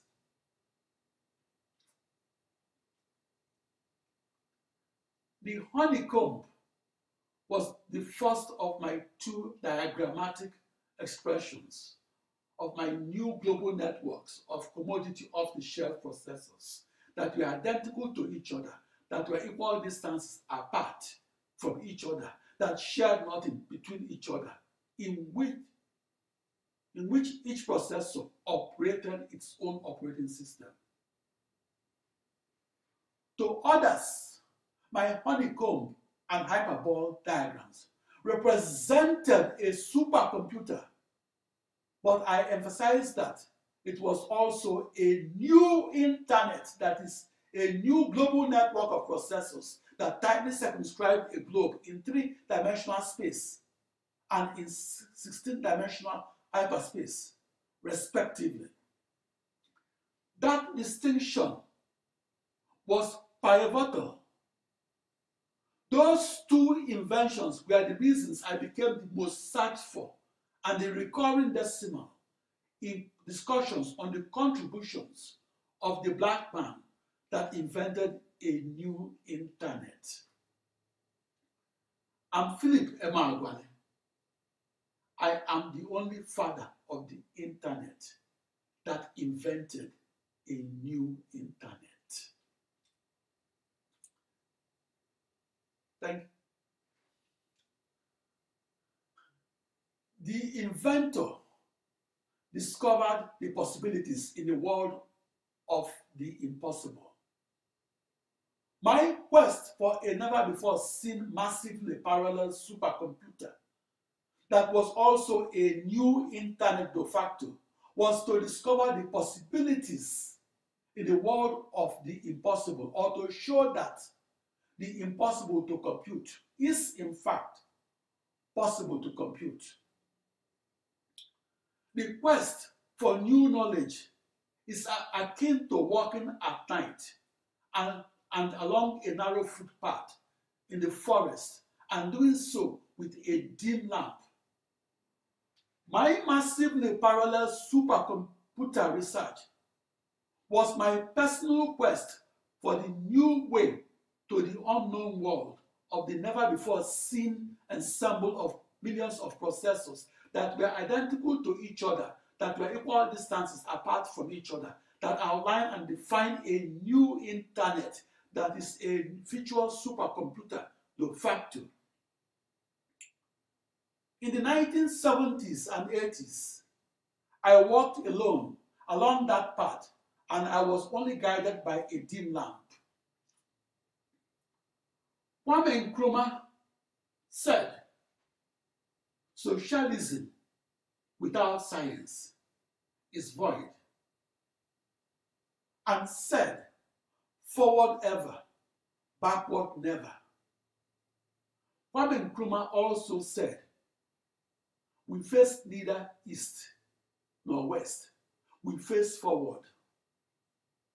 I say that science moves humanity forward ever.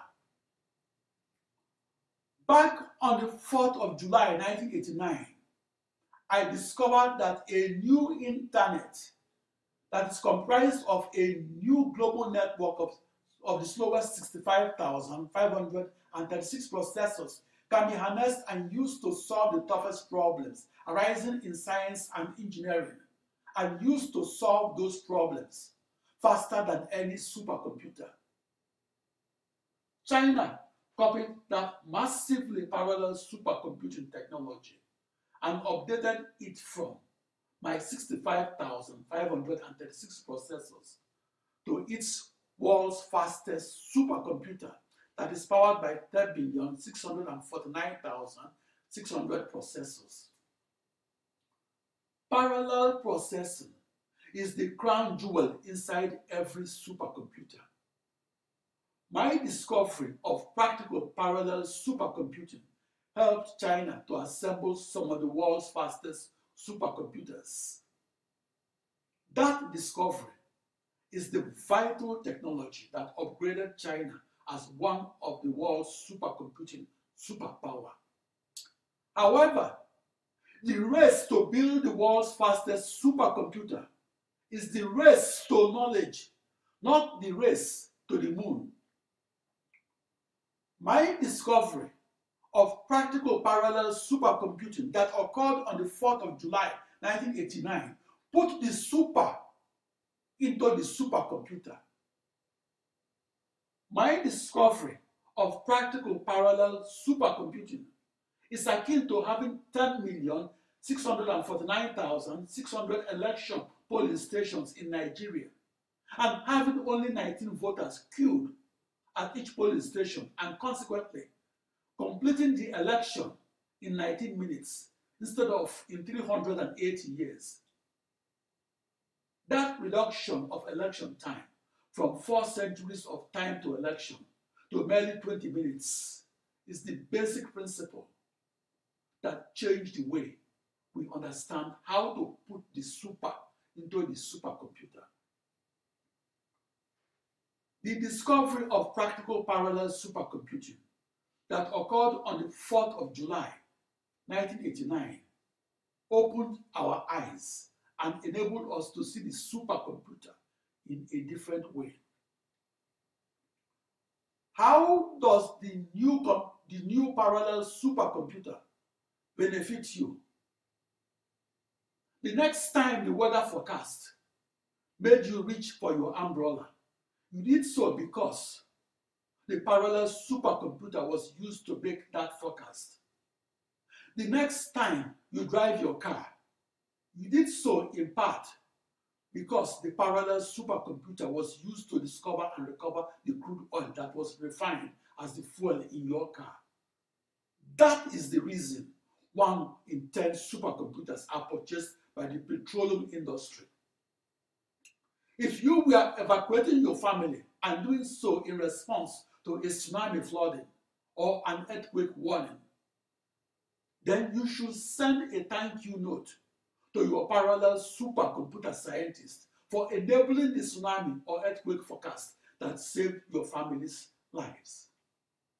And if you own a self-driving car, you should credit that technology to the parallel supercomputer that is within your self-driving car that enables it to train itself over time.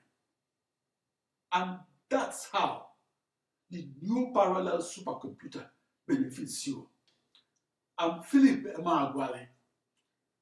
The modern supercomputer has existed for 3/4 of a century. The vector supercomputer has existed since the 1970s. In 1989, the vector supercomputer had $1 billion in sale. Today, the vector supercomputer has been replaced with the parallel supercomputer that in turn has a market size of $20 billion a year. A massively parallel supercomputer that is on the Japanese drawing board will cost $1.25 billion. In real-world computational physics, the supercomputer that costs $1.25 billion is an inexpensive alternative to physical experiments that range from modeling the flow of blood through the cardiovascular system to simulating the flows of crude oil and natural gas that are flowing 1 mile deep and flowing underneath the surface of the earth and flowing across the surface of the earth and flowing across a porous medium that is the size of a town. It is far cheaper to simulate a petroleum reservoir and do so without constructing a cumbersome physical scale model of the Niger Delta production oil field of the southeastern region of Nigeria.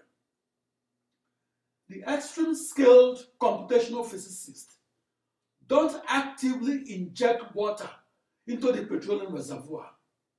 The computational physicist plays a what-if simulation scenarios and plays that game with her parallel processed simulations of the multi-phase flows of crude oil, natural gas, and injected water.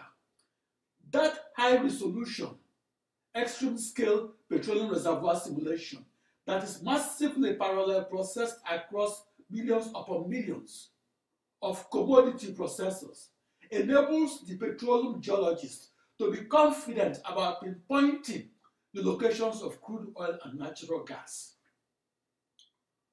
Back in 1989, I won the top prize in the field of supercomputing, and I won it for my contributions to the parallel supercomputer.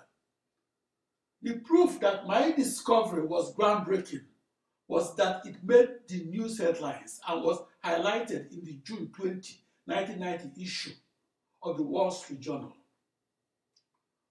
Prior to my discovery of parallel supercomputing that occurred on the 4th of July 1989, I did not have a record of making major scientific discoveries. Back in the 1980s, computational physicists rejected my research on the massively parallel supercomputer and did so in part because they could not understand how I was able to message pass computational fluid dynamics codes and do so to and from my 65,536 processors. Because message passing was unknown and was not in the textbooks of the 1980s, my parallel supercomputing research was rejected by research mathematicians on the grounds that it was not a subfield of mathematics. My parallel supercomputing research was rejected by research physicists on the grounds that it was not a subfield of physics. And computer scientists rejected my parallel supercomputing research and did so because its computational fluid dynamics components, such as modeling the weather above and below the surface of the earth, was also not a subfield of computer science.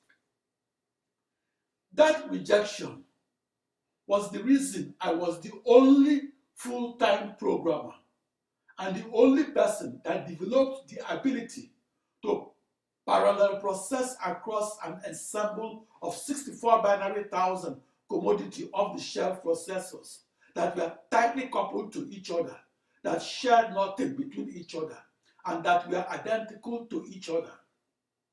But most importantly, I understood that I had to record a speed increase of a factor of 65,536 that was a world record in supercomputer speedup. I had to use that unprecedented speedup as my performance metric that will put a specific number on my contributions to the development of the modern supercomputer. I did not merely solve my initial boundary value problem on a processor or a computer. The reason I was the cover stories of top publications in mathematics was that I discovered how to solve initial boundary value problems arising in physics, calculus, and algebra, and discovered how to solve them across a new internet, that is a new global network of powers of two processors.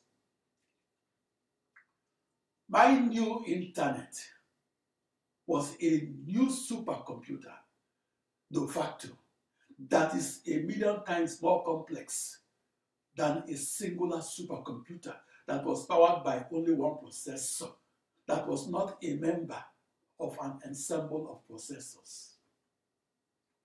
My discovery of that speedup across processors is my contribution to the development of the modern supercomputer.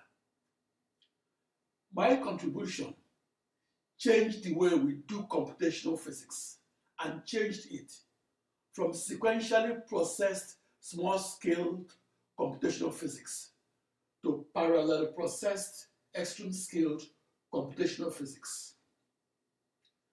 My contribution to the development of the supercomputer changed the way we compute and changed it from slowly computing in sequence to supercomputing in parallel. My contribution to the development of the fastest supercomputer changed the way we compute and changed it from counting only one thing at a time to counting up to 1 billion things at once. My contribution to parallel supercomputing is a paradigm shift in computer science. Parallel supercomputing was vaguely mentioned as a science fiction back on February 1, 1922, and in the book titled Weather Prediction by Numerical Process. For 7 decades thereafter, parallel supercomputing remained in science fiction until I discovered it on the 4th of July 1989 in Los Alamos, New Mexico, United States. My contribution to the development of the computer is this. I moved the parallel supercomputer from science fiction books to science textbooks. I was the lone wolf supercomputer scientist, supercomputer inventor that discovered parallel processing. My confidence as a parallel supercomputer scientist did not come from vector supercomputer scientists who in the first place believed that the massively parallel supercomputer will forever remain a huge waste of everybody's time. My confidence that I could solve the toughest problem arising in supercomputing came from within me and from the command of materials that I possessed. Confidence comes from being the most prepared and the most knowledgeable. Progress does not always come from always being right. Progress comes from not fearing to be wrong. There is a great difference between a scientific fact and a science fiction. Back on February 1, 1922, parallel processing was theorized for accurate weather forecasting, but the technology was not then a science fact, but was a science fiction. On July 4, 1989, and 67 years after parallel processing was described as a science fiction, I discovered that parallel science fiction, I discovered that parallel supercomputing is a science fact. It is a scientific fact. I once asked a friend why he left journalism to become a fiction writer. He said, journalism deals with facts, while fiction deals with truths. In the 1970s and 80s, my quest for the fastest supercomputer that was then hidden in the unknown world of massively parallel supercomputing was for a scientific truth, not a science fiction. My new parallel processed way of counting 1 billion things at once and across as many processors is a mathematical truth, not a mathematical fiction. The writer is a generalist. The poet chisels words. The novelist describes the human condition. But it's the scientific discoverer that changes the human condition. After 60 years, onward of June 20, 1974, of programming 16 supercomputers, I knew that no supercomputer scientist was on my heels in that race to become the first person to discover the world's fastest supercomputer that solves 1 million problems at once or in parallel. The new supercomputer attained its world record speed across a new internet that was a new global network of 65,536 commodity off-the-shelf processors that were equal distances apart. On the 4th of July, 1989, I recorded and discovered the fastest possible parallel processed supercomputer speed.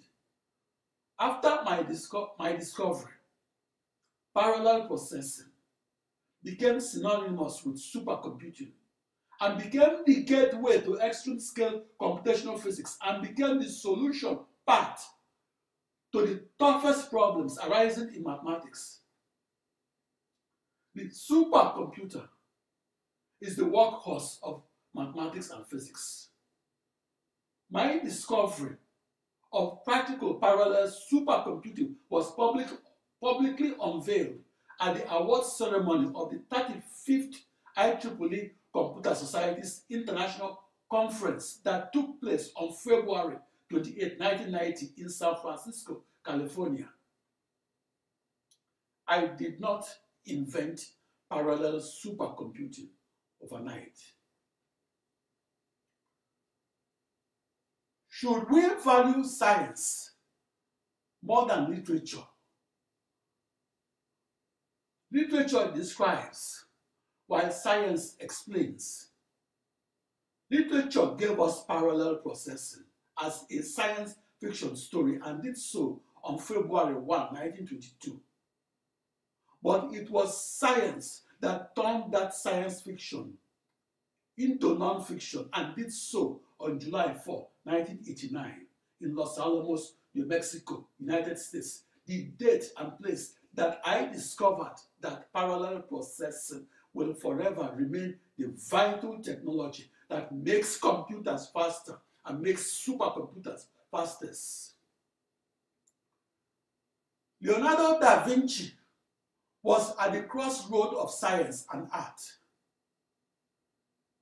The contributions to knowledge of great scientists like Isaac Newton, Charles Darwin, and Marie Curie carried greater gravitas than the writings of great novelists like Ernest Hemingway, Charles Dickens, and Jane Austen.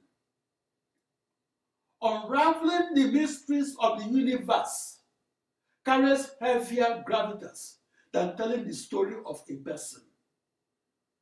This is the reason that about 100 scientists have been portrayed on currencies, but William Shakespeare, that is considered to be the greatest writer of all time, is not on any currency. An airport or hospital or university can be named after a historical figure in science, but not after a historical figure in literature. International airports are named after Nikola Tesla, Copernicus, and Leonardo da Vinci, but none are named after William Shakespeare. The memorialization of words lacks the depth of that of scientists such as Albert Einstein or political figures like Nelson Mandela. A poem is not as important as the internet. A well-known poet confessed that his poetry is useless but not harmful. The storyteller cannot become the hero of the heroism he is basking in. The biographical writer's fame is a reflected glory that is achieved through writing about a famous person rather than through doing what made that person famous. 3 weeks after my 19th birth date in Nigeria, I received a scholarship letter from Monmouth, Oregon, United States, that was dated September 10, 1973. That scholarship letter opened the door for me to enter into the United States. I received that scholarship not because I was good looking, but because I was good in mathematics and physics. That first and subsequent scholarships were renewed for 16 years and renewed across 6 American universities.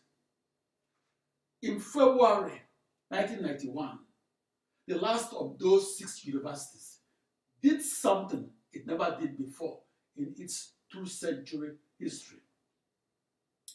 That university devoted a special issue of its flagship quarterly publication to a supercomputer scientist named Philip Emeagwali that it described as one of the world's smartest humans. The essence of that story spread like wildfire and is repeated decades later and across social media and whenever the subject of conversation is about the world's smartest persons. When I was 5 years old, back in January 1960, I enrolled in St. Patrick's Primary School, Sapele, Western Region, Nigeria. For the 5-year-old, his frontier of mathematical knowledge is the arithmetical times table that was unknown to him, but was known to mathematicians that lived 5,000 years earlier and along the valley of the River Nile of Africa.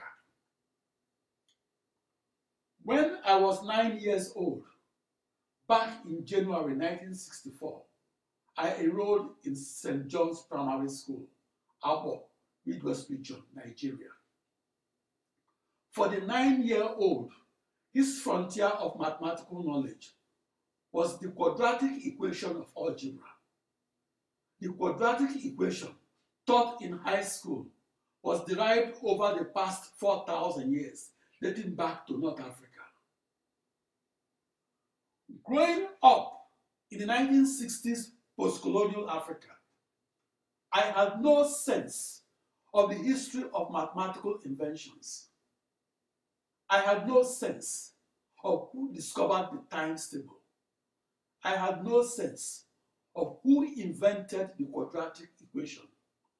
I had no idea that 30 years later, I would be in major US newspapers for inventing 9 partial differential equations of calculus and for inventing the as many companion finite difference equations of algebra that in turn approximates those partial differential equations.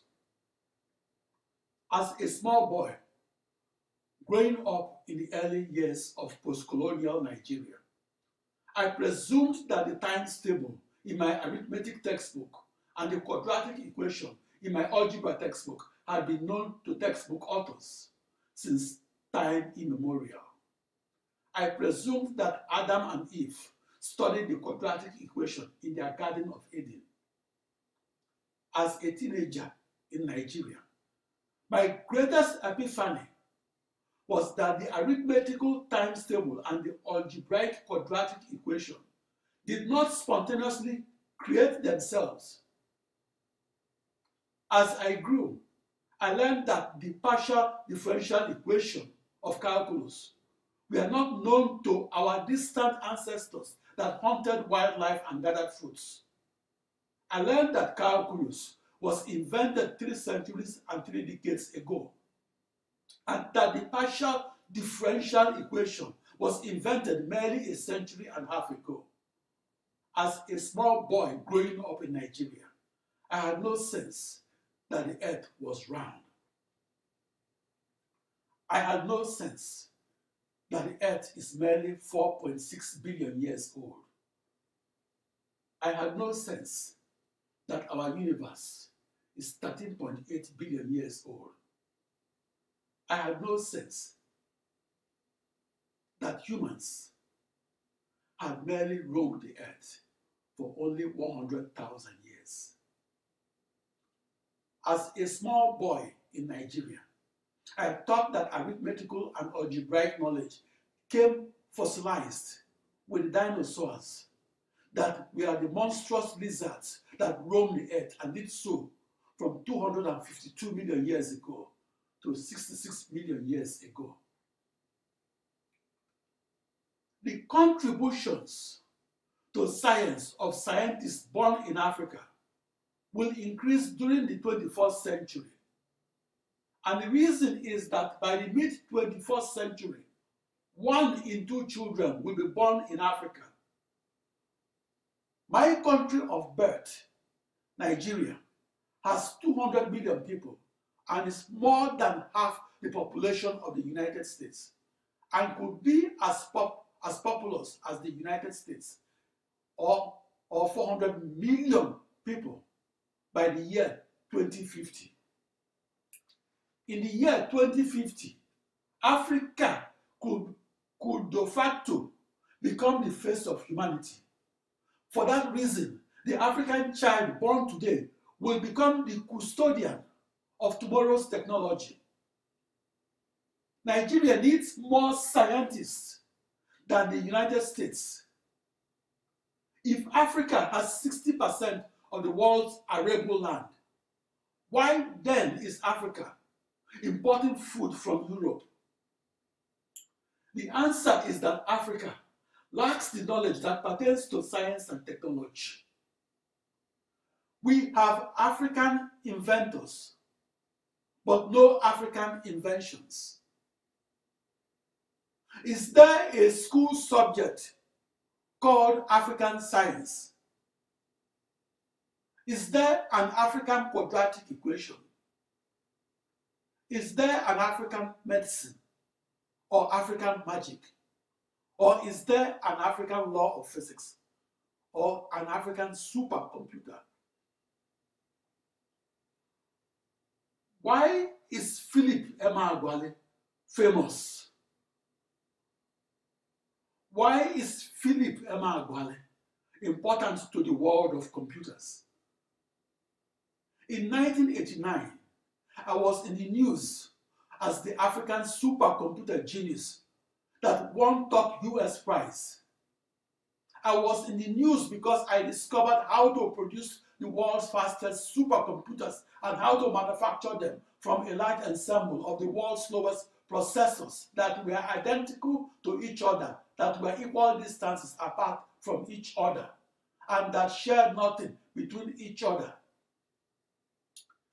That discovery from my parallel supercomputing experiment of July 4, 1989 is the foundation of the modern supercomputer that now computes and communicates in parallel. That discovery of practical parallel supercomputing added a new pillar for the never-ending quest for faster and faster supercomputers.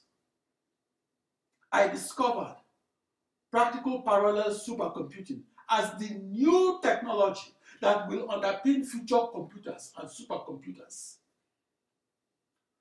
To stand at the farthest frontier of supercomputer knowledge was a surreal feeling that gave me goosebumps.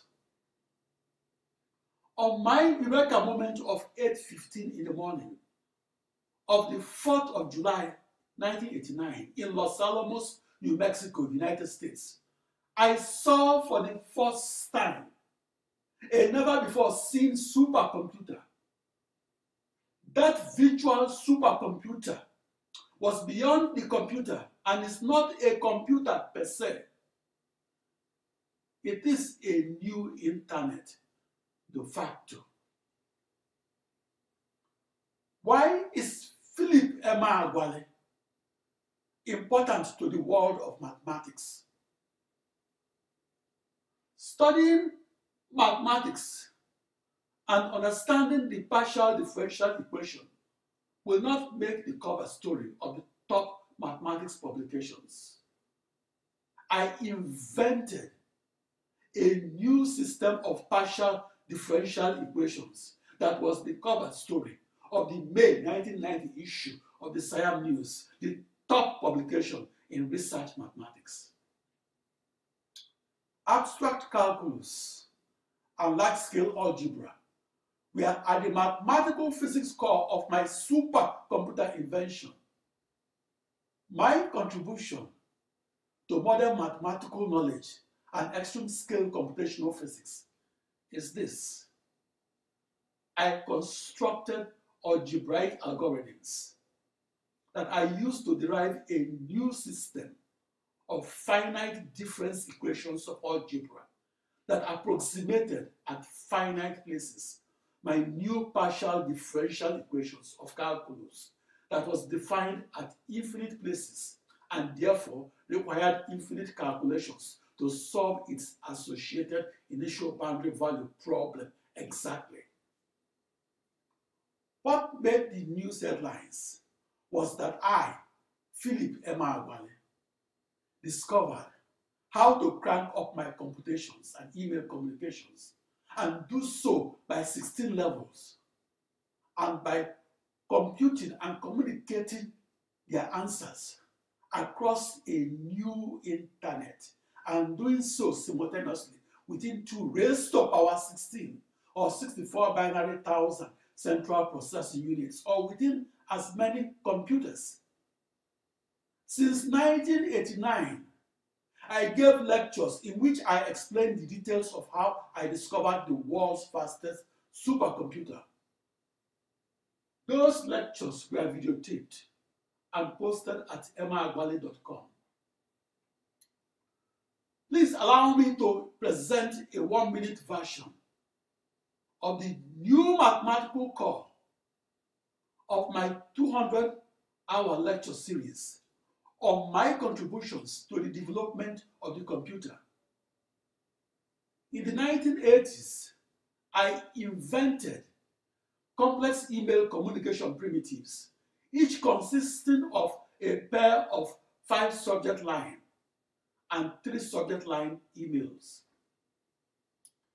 Each email was addressed to 65,536 or 2 raised to power 16, 16-bit long email addresses. Each email contained a computational fluid dynamics code that each solves an initial boundary value problem of calculus and their initial and boundary conditions. Each email was simultaneously delivered at ferocious speeds and synchronously delivered across some of my 16 times 2 raised to power 16 or 1,048,576 bidirectional email wires.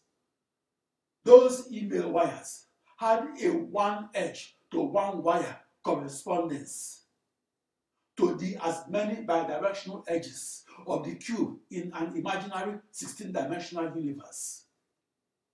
The end result was that I discovered how 65,536 central processing units can emulate a giant seamless cohesive central processing unit that is 65,536 times more powerful than one original CPU.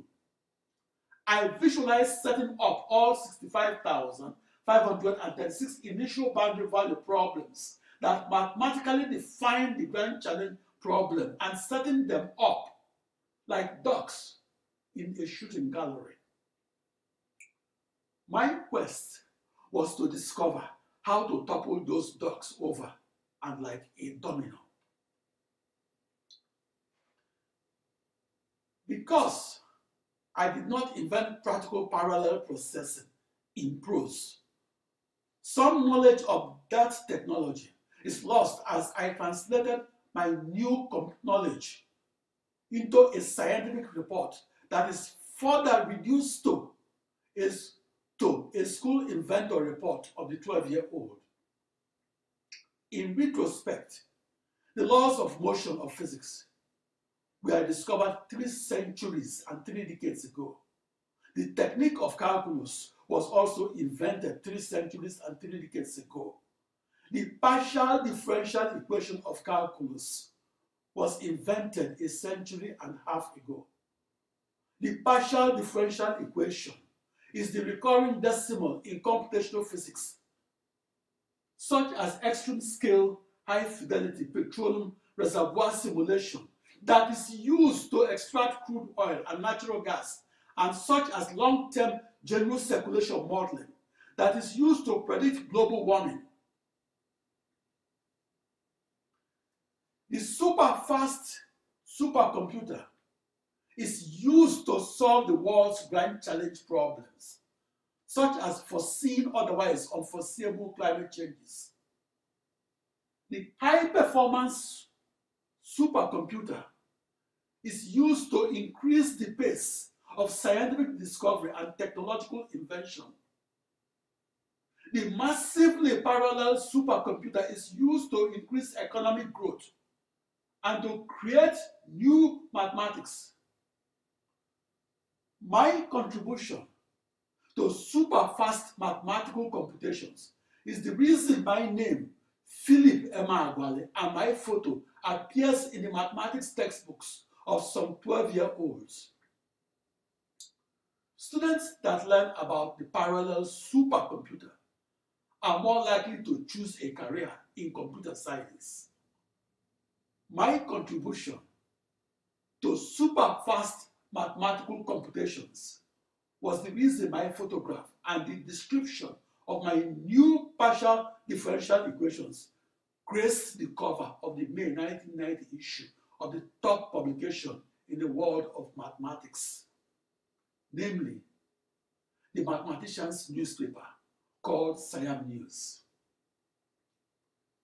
The supercomputers of the past sequentially process the floating point arithmetical operations that must be executed to solve grand challenge problems arising in STEM fields.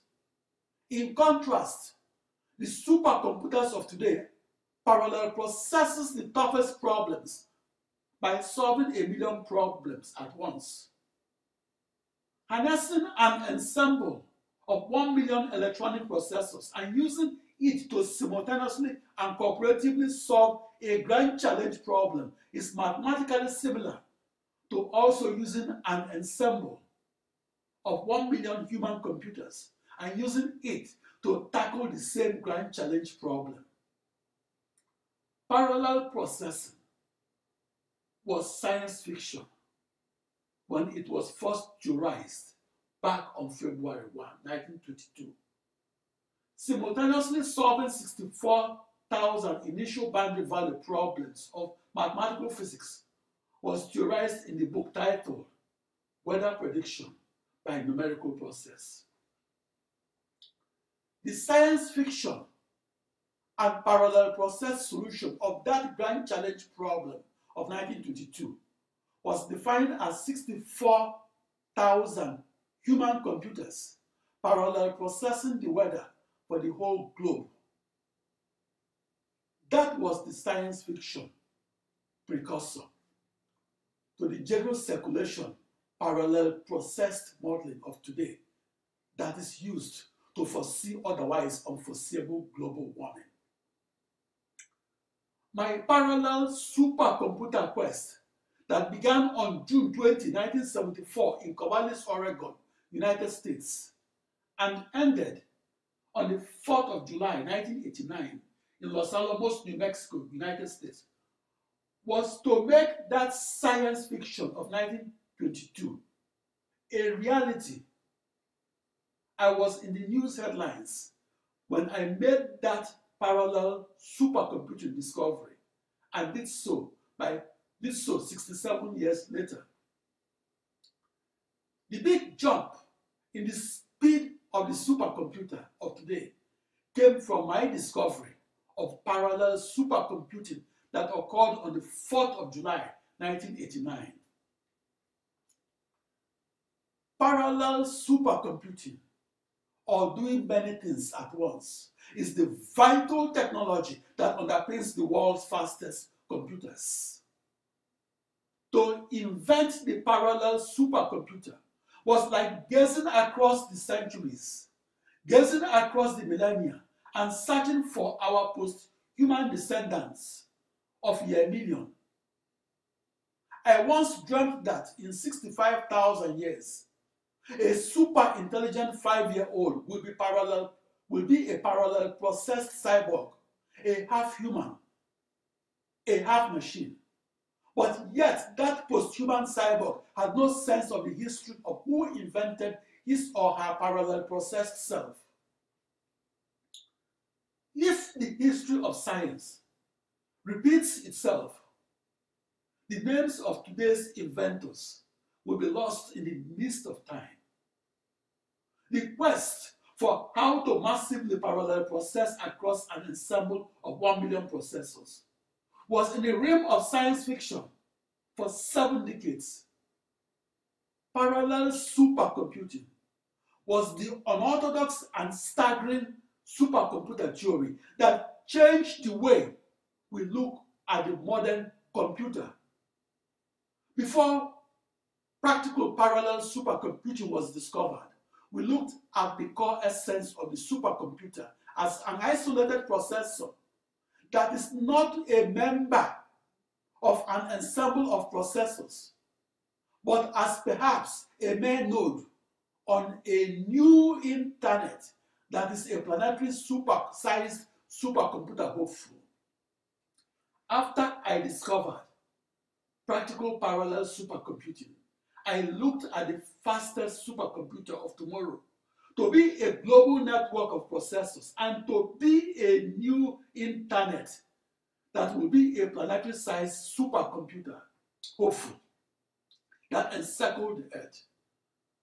I was in the news in 1989 because the parallel supercomputer that I discovered was a game changer that changed the game of supercomputing.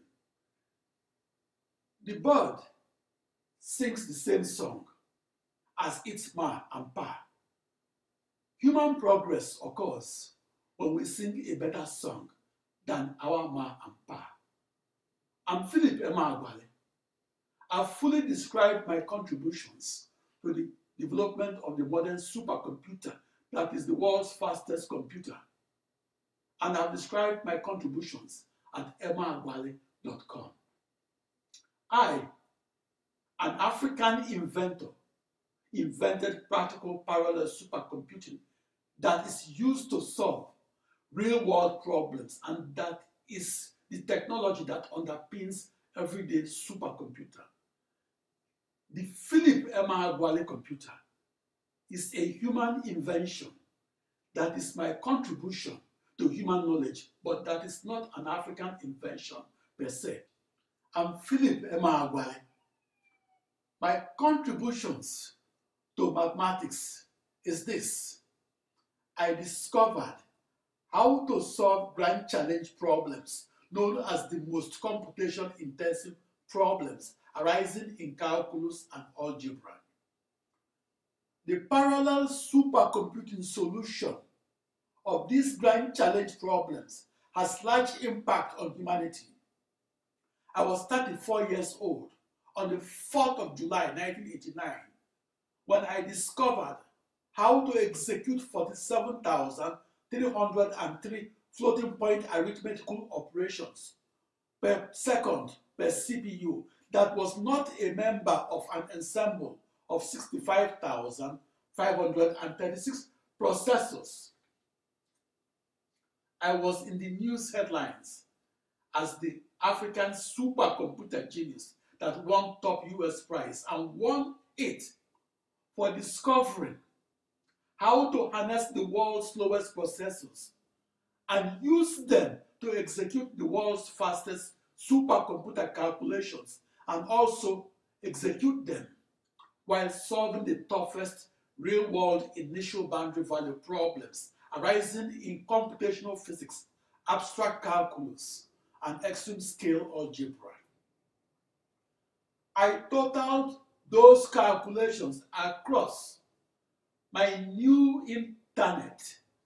That was my new global network of 65,536 processors. I totaled those calculations on the 4th of July 1989 and did so to discover the world's fastest computation of 3.1 billion calculations per second.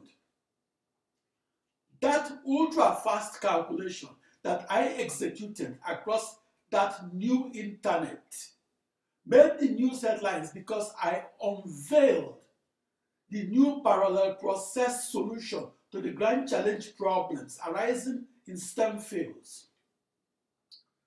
To experimentally discover parallel supercomputing requires a mathematical maturity that includes knowing the partial differential equation and knowing it both forward and backward.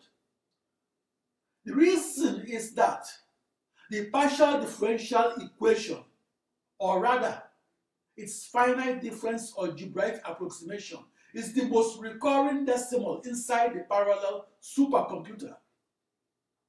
Like the physical maturity needed to win a marathon race, the mathematical maturity needed to parallel process across a new internet must grow with experience. It took me 15 years onward of June 20, 1974, of full-time study and research to master how to solve a system of partial differential equations and to deeply understand how to formulate it from first principles and on the blackboard, and how to solve that system across motherboards, and how to use my new parallel supercomputing knowledge to discover and recover otherwise elusive crude oil and natural gas that were buried millions of years ago and buried 1 mile deep in an oil field that is the size of a town, such as those in the Niger Delta region of Nigeria, that is my country of birth. In 1989, I was in the news because I experimentally discovered how to parallel process across a new internet. That's a new global network of 65,536 tightly coupled central processing units that shared nothing between each other.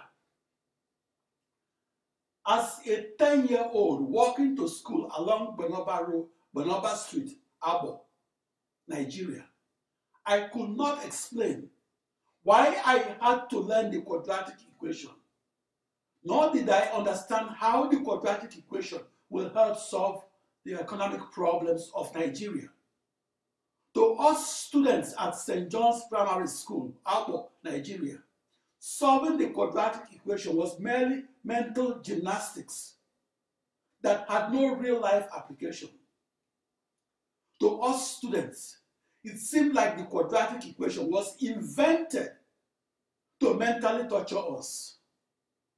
Fast forward 25 years, from 1964, from Abo, Nigeria, to Los Alamos, New Mexico, United States, I became the subject of school inventor reports in the US, and was so because my experimental discovery of practical parallel supercomputing was the new knowledge that was not in computer science textbooks that led to the development of new supercomputers that can be up to 1 billion times faster than old supercomputers. I am studied in American schools for my contribution to the development of the computer. I am the subject of school reports on Inventors, in part because the quadratic equation of algebra increased my mathematical maturity. That maturity was a prerequisite to solving the once impossible to solve partial differential equations and to parallel supercomputing the solution of the companion large-scale algebraic equations that must be solved prior to discovering and recovering otherwise elusive crude oil and natural gas.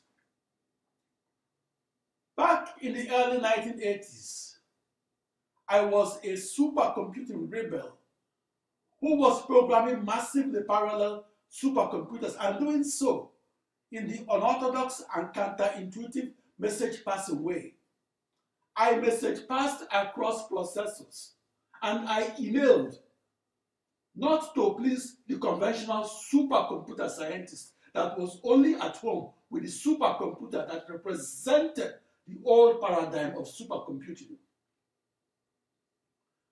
My quintessential question that I pose to the millions of WAEC students that take mathematics tests that were conducted by the West African Examination Council in the Gambia, Ghana, Sierra Leone, Liberia, and Nigeria, and that I also pose to the millions of JAMB students in Nigeria that take mathematics tests that was conducted by the Joint Admissions and Matriculation Board is this: what is the importance of abstract mathematics?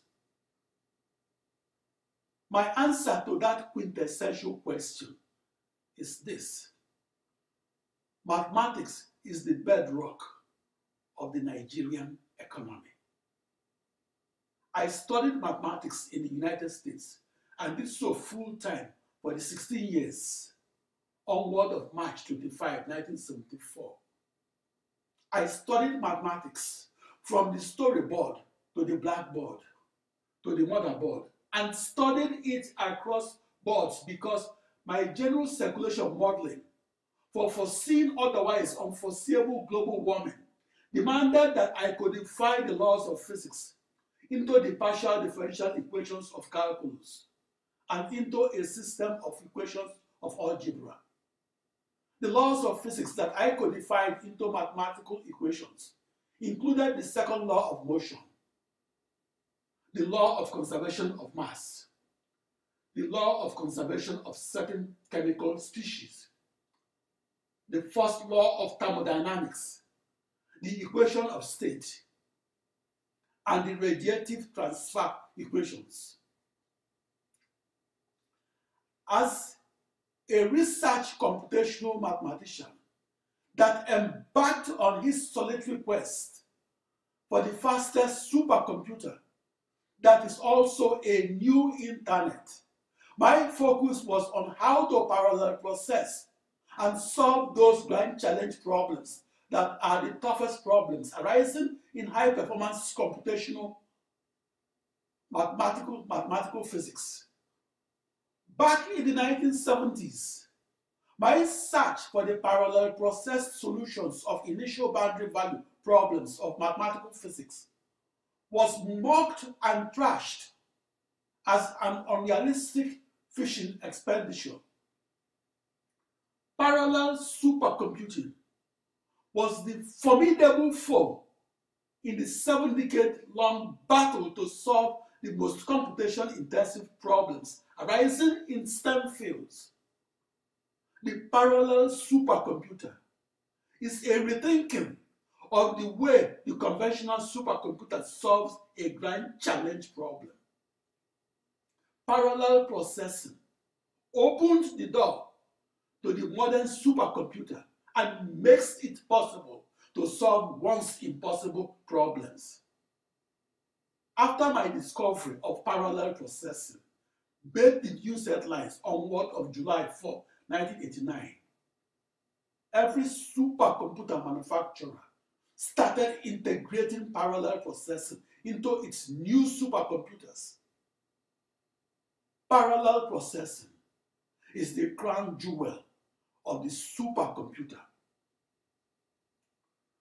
When I announced my discovery of practical parallel processing, and when I did so on the 4th of July 1989, it wasn't heralded as a breakthrough in supercomputing.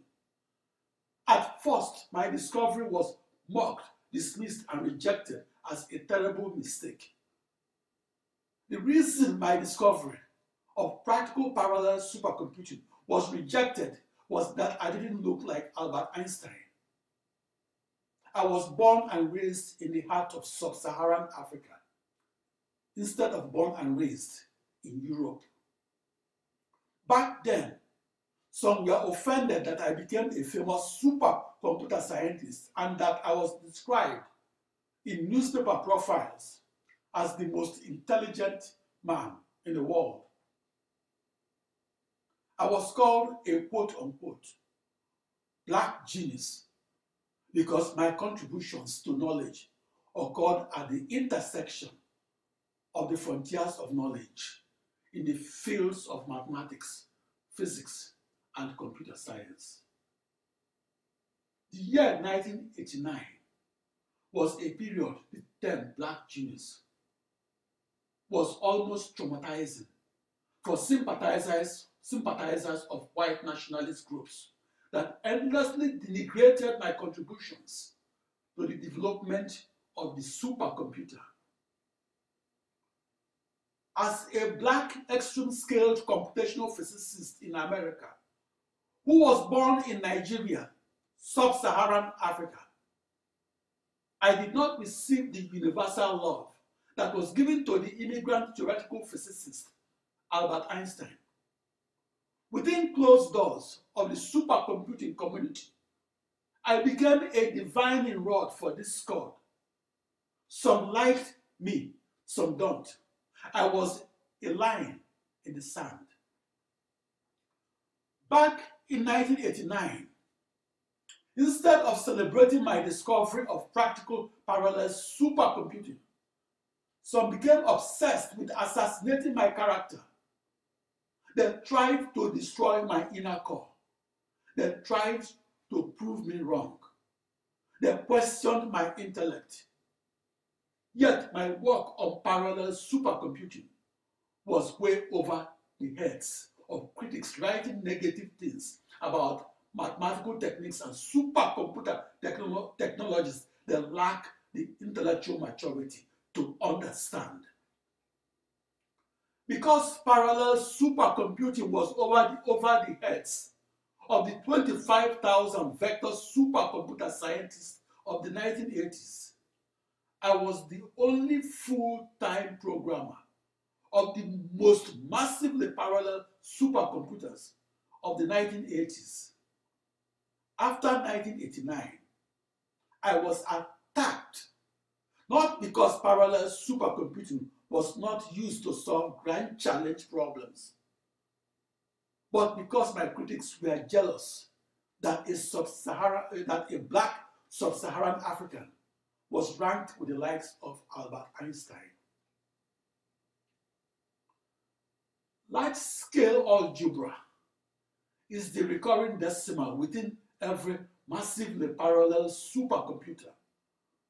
My father, James Emeagwali, began teaching me how to solve the quadratic equation of algebra. I learned the quadratic equation in mid-1964 and at age 9, and from the algebra textbook that was written by an English schoolmaster named Clement Vavasso C.V. Durrell. I learned the quadratic equation in our house along Benobar Street, Abo, Nigeria.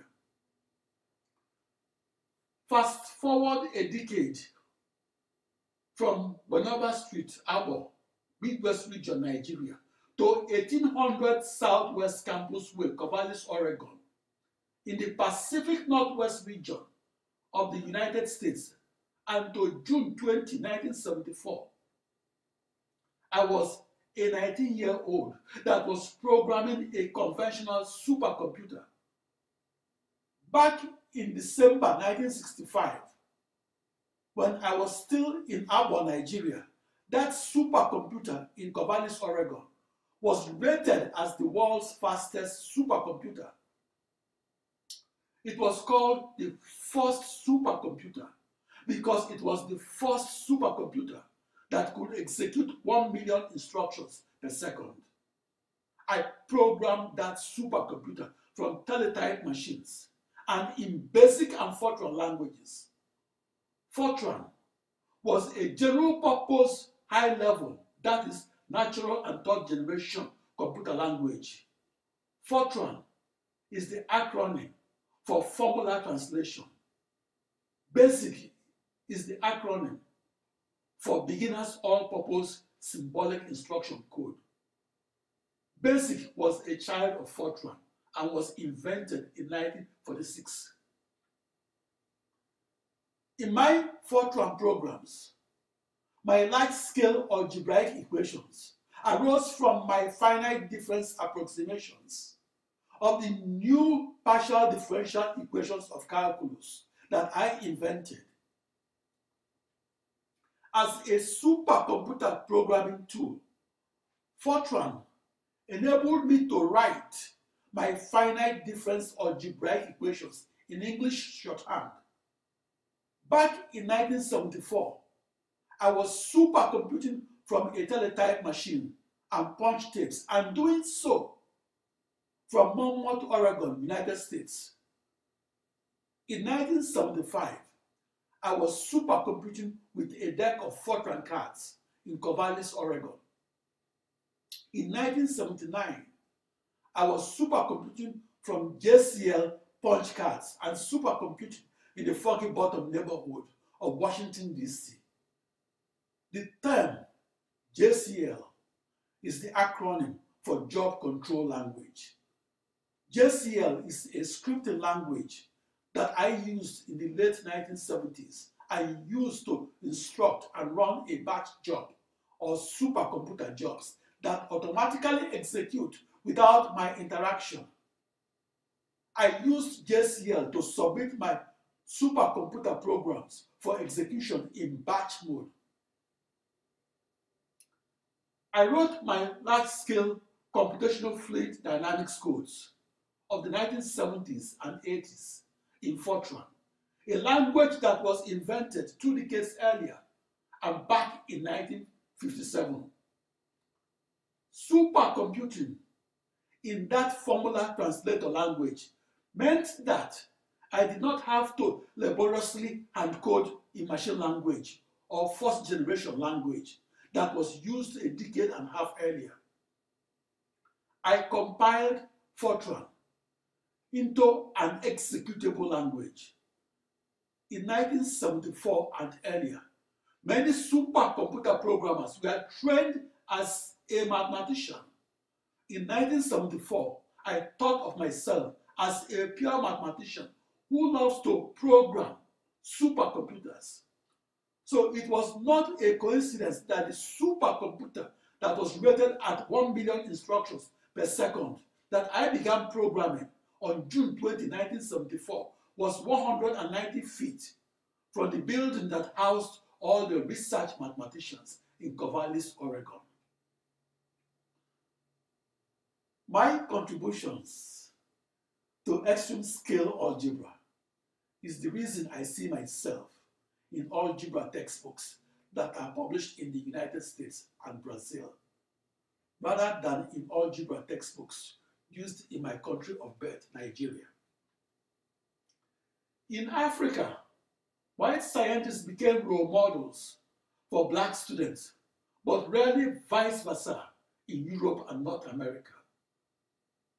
In the United States, I am taught as a black scientific role model to white children, but in my country of birth, Nigeria, only dead white male scientific role models are taught to black children. As a result of these centuries-old and well-orchestrated misrepresentations of how a genius should look, these African children grow up as adults and are shocked when they attend my scientific lectures and are surprised by the reality that the name Philip Emeagwali is cross-listed and on the same page with names like Galileo Galilei, Isaac Newton, and Albert Einstein. People that compared my lectures posted on YouTube to those of Albert Einstein are shocked to learn that I know more about mathematical and computational physics than Albert Einstein did. Research scientists are shocked by the extent of my scientific knowledge and that I have a deep understanding and a masterly command of materials. The black historical figures that are studied in secondary schools in Africa were the great kings of the West African Mali Empire that was founded in 1235 and dissolved in 1400, and the Songhai Empire that was founded in 1430 and dissolved in 1591. Other African historical figures that were studied in schools across Africa include the early 14th century king Mansa Musa and the mid-19th century Hausa warrior queen Amina of Zaria and the late 18th century South African warrior King Shaka Zulu. The late 20th century African history shifted from exploits in battlefields to the fight against apartheid in South Africa that was led by Nelson Mandela. I believe that by the mid-21st century, African history will shift towards contributions made by Africans in the continent and in the diaspora and made to human progress. The most important contributions that Africans can make include discoveries and inventions that will expand the body of human knowledge and that will make planet Earth a better place for all beings. I am the subject of school inventor reports because I contributed to the development of the massively parallel supercomputer. The parallel supercomputer demanded more from its inventors. I had to have an intimate understanding of the locations of every processor that outlined and defined my ensemble of 64 binary thousand processors. I had to have a deep understanding in 16-dimensional hyperspace of how to message pass my 2 raised to power 16 initial boundary value problems of mathematical physics and how to email the associated codes across my 16 times 2 raised to power 16 or 1,048,576 bidirectional email pathways, and how to route my 64 binary thousand emails to my 16-bit long email addresses. Each email address had no @ or .com suffix. In June 1974, I was programming a conventional supercomputer and using the machinery to sequentially solve a system of linear equations of algebra. Fast forward 15 years to the 4th of July 1989. I became the first person to figure out how to harness a new internet that is a new global network of 64 binary thousand processors, and how to use those processors to cooperatively and simultaneously solve a grand challenge problem that is otherwise impossible to solve. An invention only occurs when its inventor crossed a boundary of human knowledge and that had never been crossed before. For me, Philip Emeagwali, I crossed into the never before understood frontier of knowledge of the parallel supercomputer that is the world's fastest computer. I was the first person to cross that frontier, and I crossed it at 8:15 in the morning of July 4, 1989 in Los Alamos, New Mexico, United States. Shortly after my parallel supercomputing discovery, the news headlines became African supercomputer genius wins top US prize. Without parallel processing, the supercomputer of today will not exist. I was in the news headlines because I discovered how to solve the toughest problems arising in STEM fields. I discovered how to solve real-world problems and how to solve them across a new internet that is de facto one seamless cohesive machinery that is a virtual supercomputer. My quest for the fastest supercomputer that will compute across a new internet that is a new global network of 64 binary thousand processors began on June 20, 1974, and began as a science fiction and as a theory or an idea that is not positively true. My supercomputer quest began in a singular central processing unit that was my metaphor for the computer, and that was a mere acorn or the seed of an oak tree. By the summer of 1974 and at age 19, I was only mentioned twice in newspapers. First, in a newspaper in Nigeria, and then in the United States. The name of a 17-year-old Philip Emeagwali first appeared in 1972 in the science column of the Daily Times of Nigeria.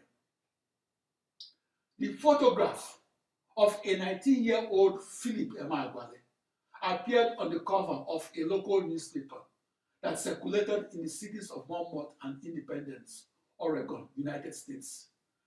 That Oregonian newspaper article was published within 6 days after my interview that occurred on August 9, 1974. Taking a retrospective look, my quest for the fastest supercomputer began on only one central processing unit that was my metaphor for an acorn or the seed of an oak tree in the United States. My acorn blossomed into a mighty oak tree that was my metaphor for a never-before-seen internet that's de facto a supercomputer. That new internet was a new global network of 64 binary thousand tightly coupled and identical central processing units. Each processor operated its own operating system and shared nothing with its 16 nearest neighboring processors. Looking back to the mid-1970s in Oregon, United States, I was coming of age and growing in my awareness that abstract equations, whether algebraic or differential, must be used to discover and recover otherwise elusive crude oil and natural gas, and recover them from the mile-deep oil fields of the southeastern region of Nigeria. Mathematics is the invincible and abstract weapon that is used to fight poverty in Africa. My quest for the fastest supercomputer took me from the first supercomputer that could execute 1 million instructions per second that was at 1800 Southwest Campus Way, Corvallis, Oregon, United States, to an ensemble of 64 binary thousand commodity off-the-shelf processors that was in Los Alamos, New Mexico, United States. In the 1970s and 80s, I was a researcher in search for the massively parallel supercomputer that I hoped will become the world's fastest computer. In theory, the grand challenge question was this: how can we execute infinite calculations and do so across a large but finite number of processors, or across an internet and complete it in finite time? The answer is that it will always be impossible to execute infinite calculations. But in 1989, I was in the news headlines because I discovered the practical answer to that grand challenge question. Namely, I figured out how we could reduce 180 years or 65,536 days of time to solution across a new internet that is a new global network of 65,536 processors that is not a supercomputer per se, but that is a new internet de facto. An important problem that takes 180 years of time to solution is classified by the US government as a grand challenge problem. That grand challenge problem is solvable in 180 years, but is unsolvable in one day. In 1989, I was in the news headlines because I discovered how to reduce that time to solution from 180 years on one computer to just one day across a new internet that is a new global network of 64 binary thousand processors. The reason I was able to solve the once impossible to solve problem was that I asked basic questions about how never before seen supercomputers could compute extraordinarily fast and apply that speed to solve the toughest problems arising in STEM fields.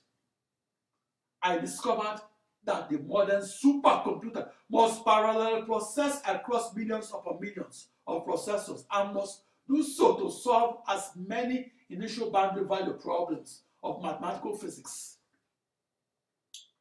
In retrospect, it's incredible that parallel supercomputing, the vital technology that was mocked, ridiculed, and dismissed as a huge waste of everybody's time, is now benefiting everybody. Parallel processing, or solving many problems at once, is the irreducible essence of the modern supercomputer. In the 1970s, the parallel supercomputer was mocked and ridiculed and dismissed as useless and clumsy. That was the reason I conducted my research, my parallel supercomputer research alone. I programmed supercomputers alone because it was believed that it will forever remain impossible to harness an ensemble of 8 or more processors and use 8 to achieve a speed increase of a factor of 8 or more, and achieve that speed increase when solving the toughest problems arising in mathematical physics. Parallel processing was dismissed as the end of the road in the never-ending quest for the faster supercomputer. After my discovery that occurred on the 4th of July 1989 and that made the news headlines, the modern supercomputer that is the world's fastest had to parallel process across millions upon millions of processors that shared nothing. What kept me moving forward and alone? During my parallel processing research that I did in the United States and did in the 1970s and 80s was my visceral feeling that the computer is older than myself and that the supercomputer is larger than myself. On the 4th of July 1989, I discovered how parallel processing makes the supercomputer super. Parallel processing is vital to the computer and supercomputer.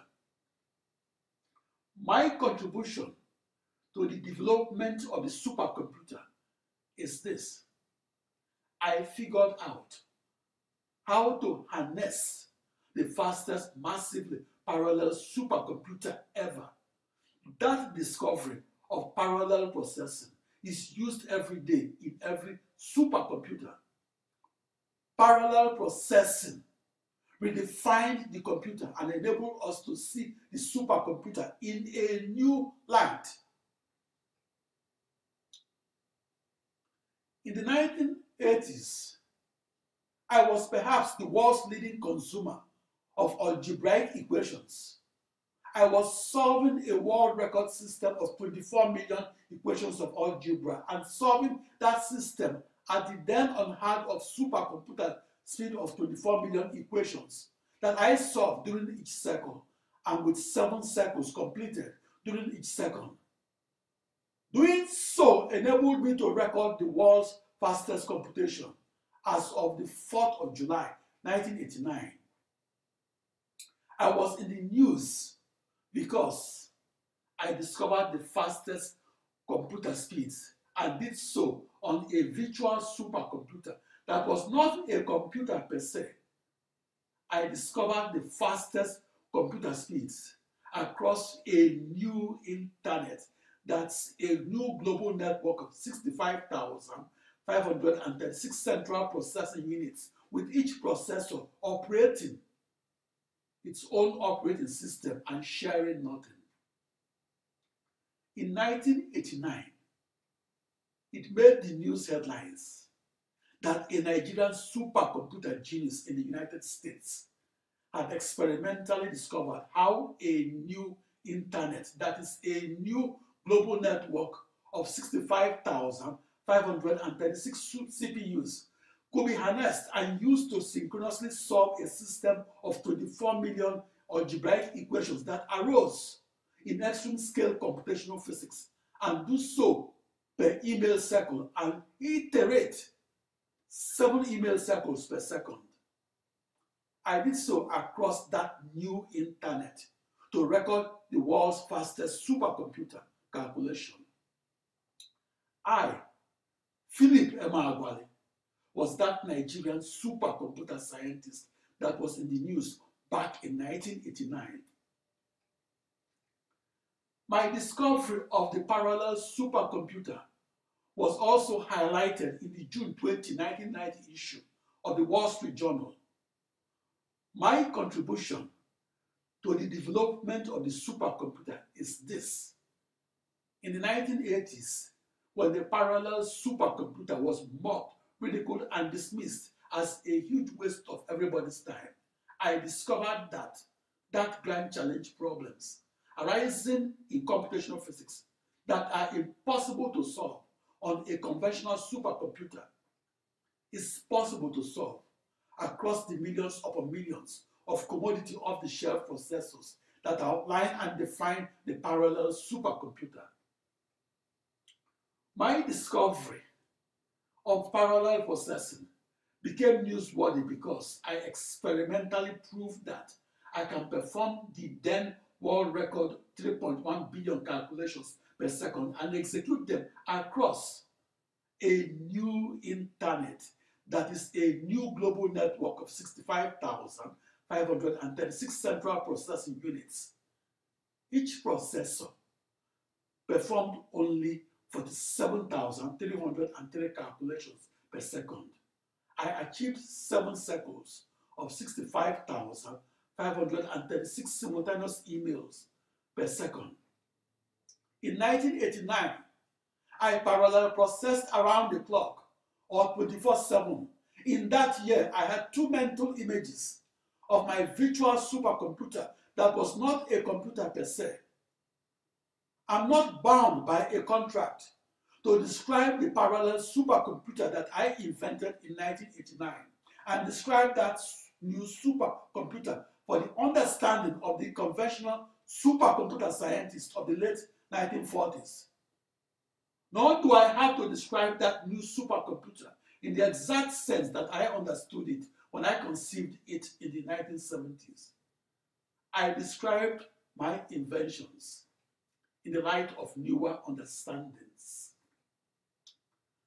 The word computer was first used in print 2,000 years ago and first used by the Roman author Pliny the Elder. The word computer meant different things to Jesus Christ and to Philip Emeagwali. My first modern supercomputer was a parallel processing machinery that was a new global network of 65,536 central processing units, or a new internet. I discovered how to use that first supercomputer to perform the world's fastest calculations and do so while solving the toughest problems arising in STEM fields. My second supercomputer is the sister parallel processing machinery that was first published as the science fiction story of 64,000 human computers and published back on February 1, 1922, and in the book Weather Prediction by Numerical Process. My contribution to the development of the supercomputer is this. I theorized that science fiction as my reality that was comprised of my new global network of 65,536 or 64 binary thousand tightly coupled commodity processors that tightly encircled a globe in the way the internet does. The black inventor must fight hard to get credit for his invention. I am no exception. In the 1980s, I invented a new supercomputer that was new because it was defined by a never-before-seen processor-to-processor configuration. That new supercomputer was also a new internet de facto. The greatest contribution of the black inventor, and the reason he or she is the subject of school reports, is that his or her contributions to science and technology changed the narrative of white intellectual supremacy. I found it troublesome that even though there's only one body of scientific knowledge, America's history of slavery and Jim Crow segregation de facto created artificial distinctions between what I, as a black scientist, can contribute to human knowledge and what a white scientist can contribute. In 1989, I discovered how to harness a new global network of 64 binary thousand processors and how to use them to solve the toughest problems arising in STEM fields. I was able to make my discovery of practical parallel processing and do so because I visualized my ensemble of processors as evenly distributed around my globe that I defined in 16-dimensional hyperspace. I visualized each processor as separated by equal distances from 16 nearest neighboring processors. For planet Earth, that has a diameter of 7,917.5 miles, each of my 65,536 processors would cover an area of about 3,000 square miles. I metaphorically visualized that new supercomputer that I used to experimentally discover practical parallel processing. My metaphor for my new supercomputer was a cube in an imaginary 16-dimensional universe. I visualized supercomputing with 65,536 central processing units that I visualized as evenly distributed at each of the 2 raised to power 16 or 65,536 vertices of that cube that I visualized in 16-dimensional hyperspace. I visualized my 16 pairs of bidirectional email wires as emanating from each vertex of the cube and in the 16 perpendicular directions that is along the 16 edges that emanated from each vertex. For that specific configuration, my parallel processing ensemble had 1,048,576 short email wires that I visualized as uniformly distributed on the surface of a globe in a 16-dimensional universe. The parallel supercomputer wizardry that made the news headlines back in 1989 was that I parallel processed across a new internet that was a new global network of 65,536 central processing units. In effect, I parallel processed blindfolded and did so without seeing any of those processors with my naked eyes. It was for a good reason that I parallel processed alone. Back in the 1980s, the reason was that parallel supercomputing was then dismissed as impossible. Please allow me to put the parallel supercomputer in the perspective of the 1970s. Back then, solving a grand challenge problem and solving it by dividing it into 1 billion smaller problems and solving them while maintaining a one problem to one processor correspondence and doing so with 1 billion processors was a very terrifying thought. That was the reason no sane supercomputer scientist attempted to solve the grand challenge problem. That sense of foreboding prompted the Computer World magazine to carry a negative article on the future of the parallel supercomputer. That article was published in its June 14, 1976 issue and was titled, quote, "Research in Parallel Processing, questioned as waste of time," unquote. In the 1970s, to parallel process true invincible 2 raised to power 16 or 65,536 central processing units that encircled a globe in a 16-dimensional hyperspace was like searching for 2 raised to power 16 black boxes that were equal distances apart and on the surface of a globe that was in a dark 16-dimensional universe. I had to visualize the exact locations of each and every central processing unit that I must parallel process across before I could harness that processor to solve a computation-intensive grand challenge problem. As the first and the only full-time parallel processing supercomputer scientist of the 1980s, I had no competitor when it came to giving lectures on how to solve a million problems at once or in parallel. In the 1980s, a pattern of invitation that was followed by disinvitation emerged. In the United States, I will be invited to give a seminar lecture on a parallel supercomputer and invited by telephone. When the seminar organizers discover that I am Black and African, they will find a pretext to disinvite me from delivering my lecture on the massively parallel supercomputer, even though I was the only person in the world that could teach them how to solve a grand challenge problem and do so by chopping it up into 1 million smaller problems and solving them with a one problem to one processor correspondent mapping.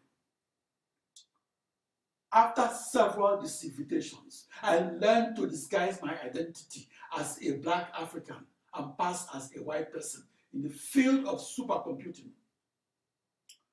For that reason, many supercomputer scientists of the 1980s thought that I was from Eastern Europe and presumed that I was white, and were shocked when they met me on February 28, 1990 in San Francisco, California, the date and place I was awarded the top prize in the field of supercomputing.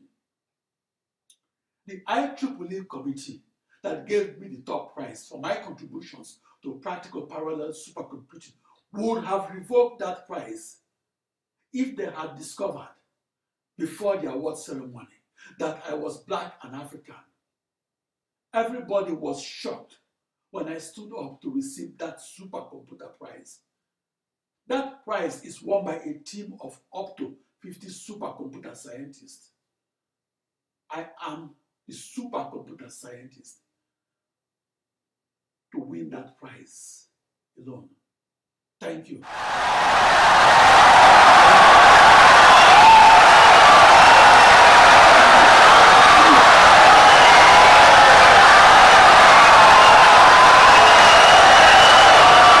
Insightful and brilliant lecture.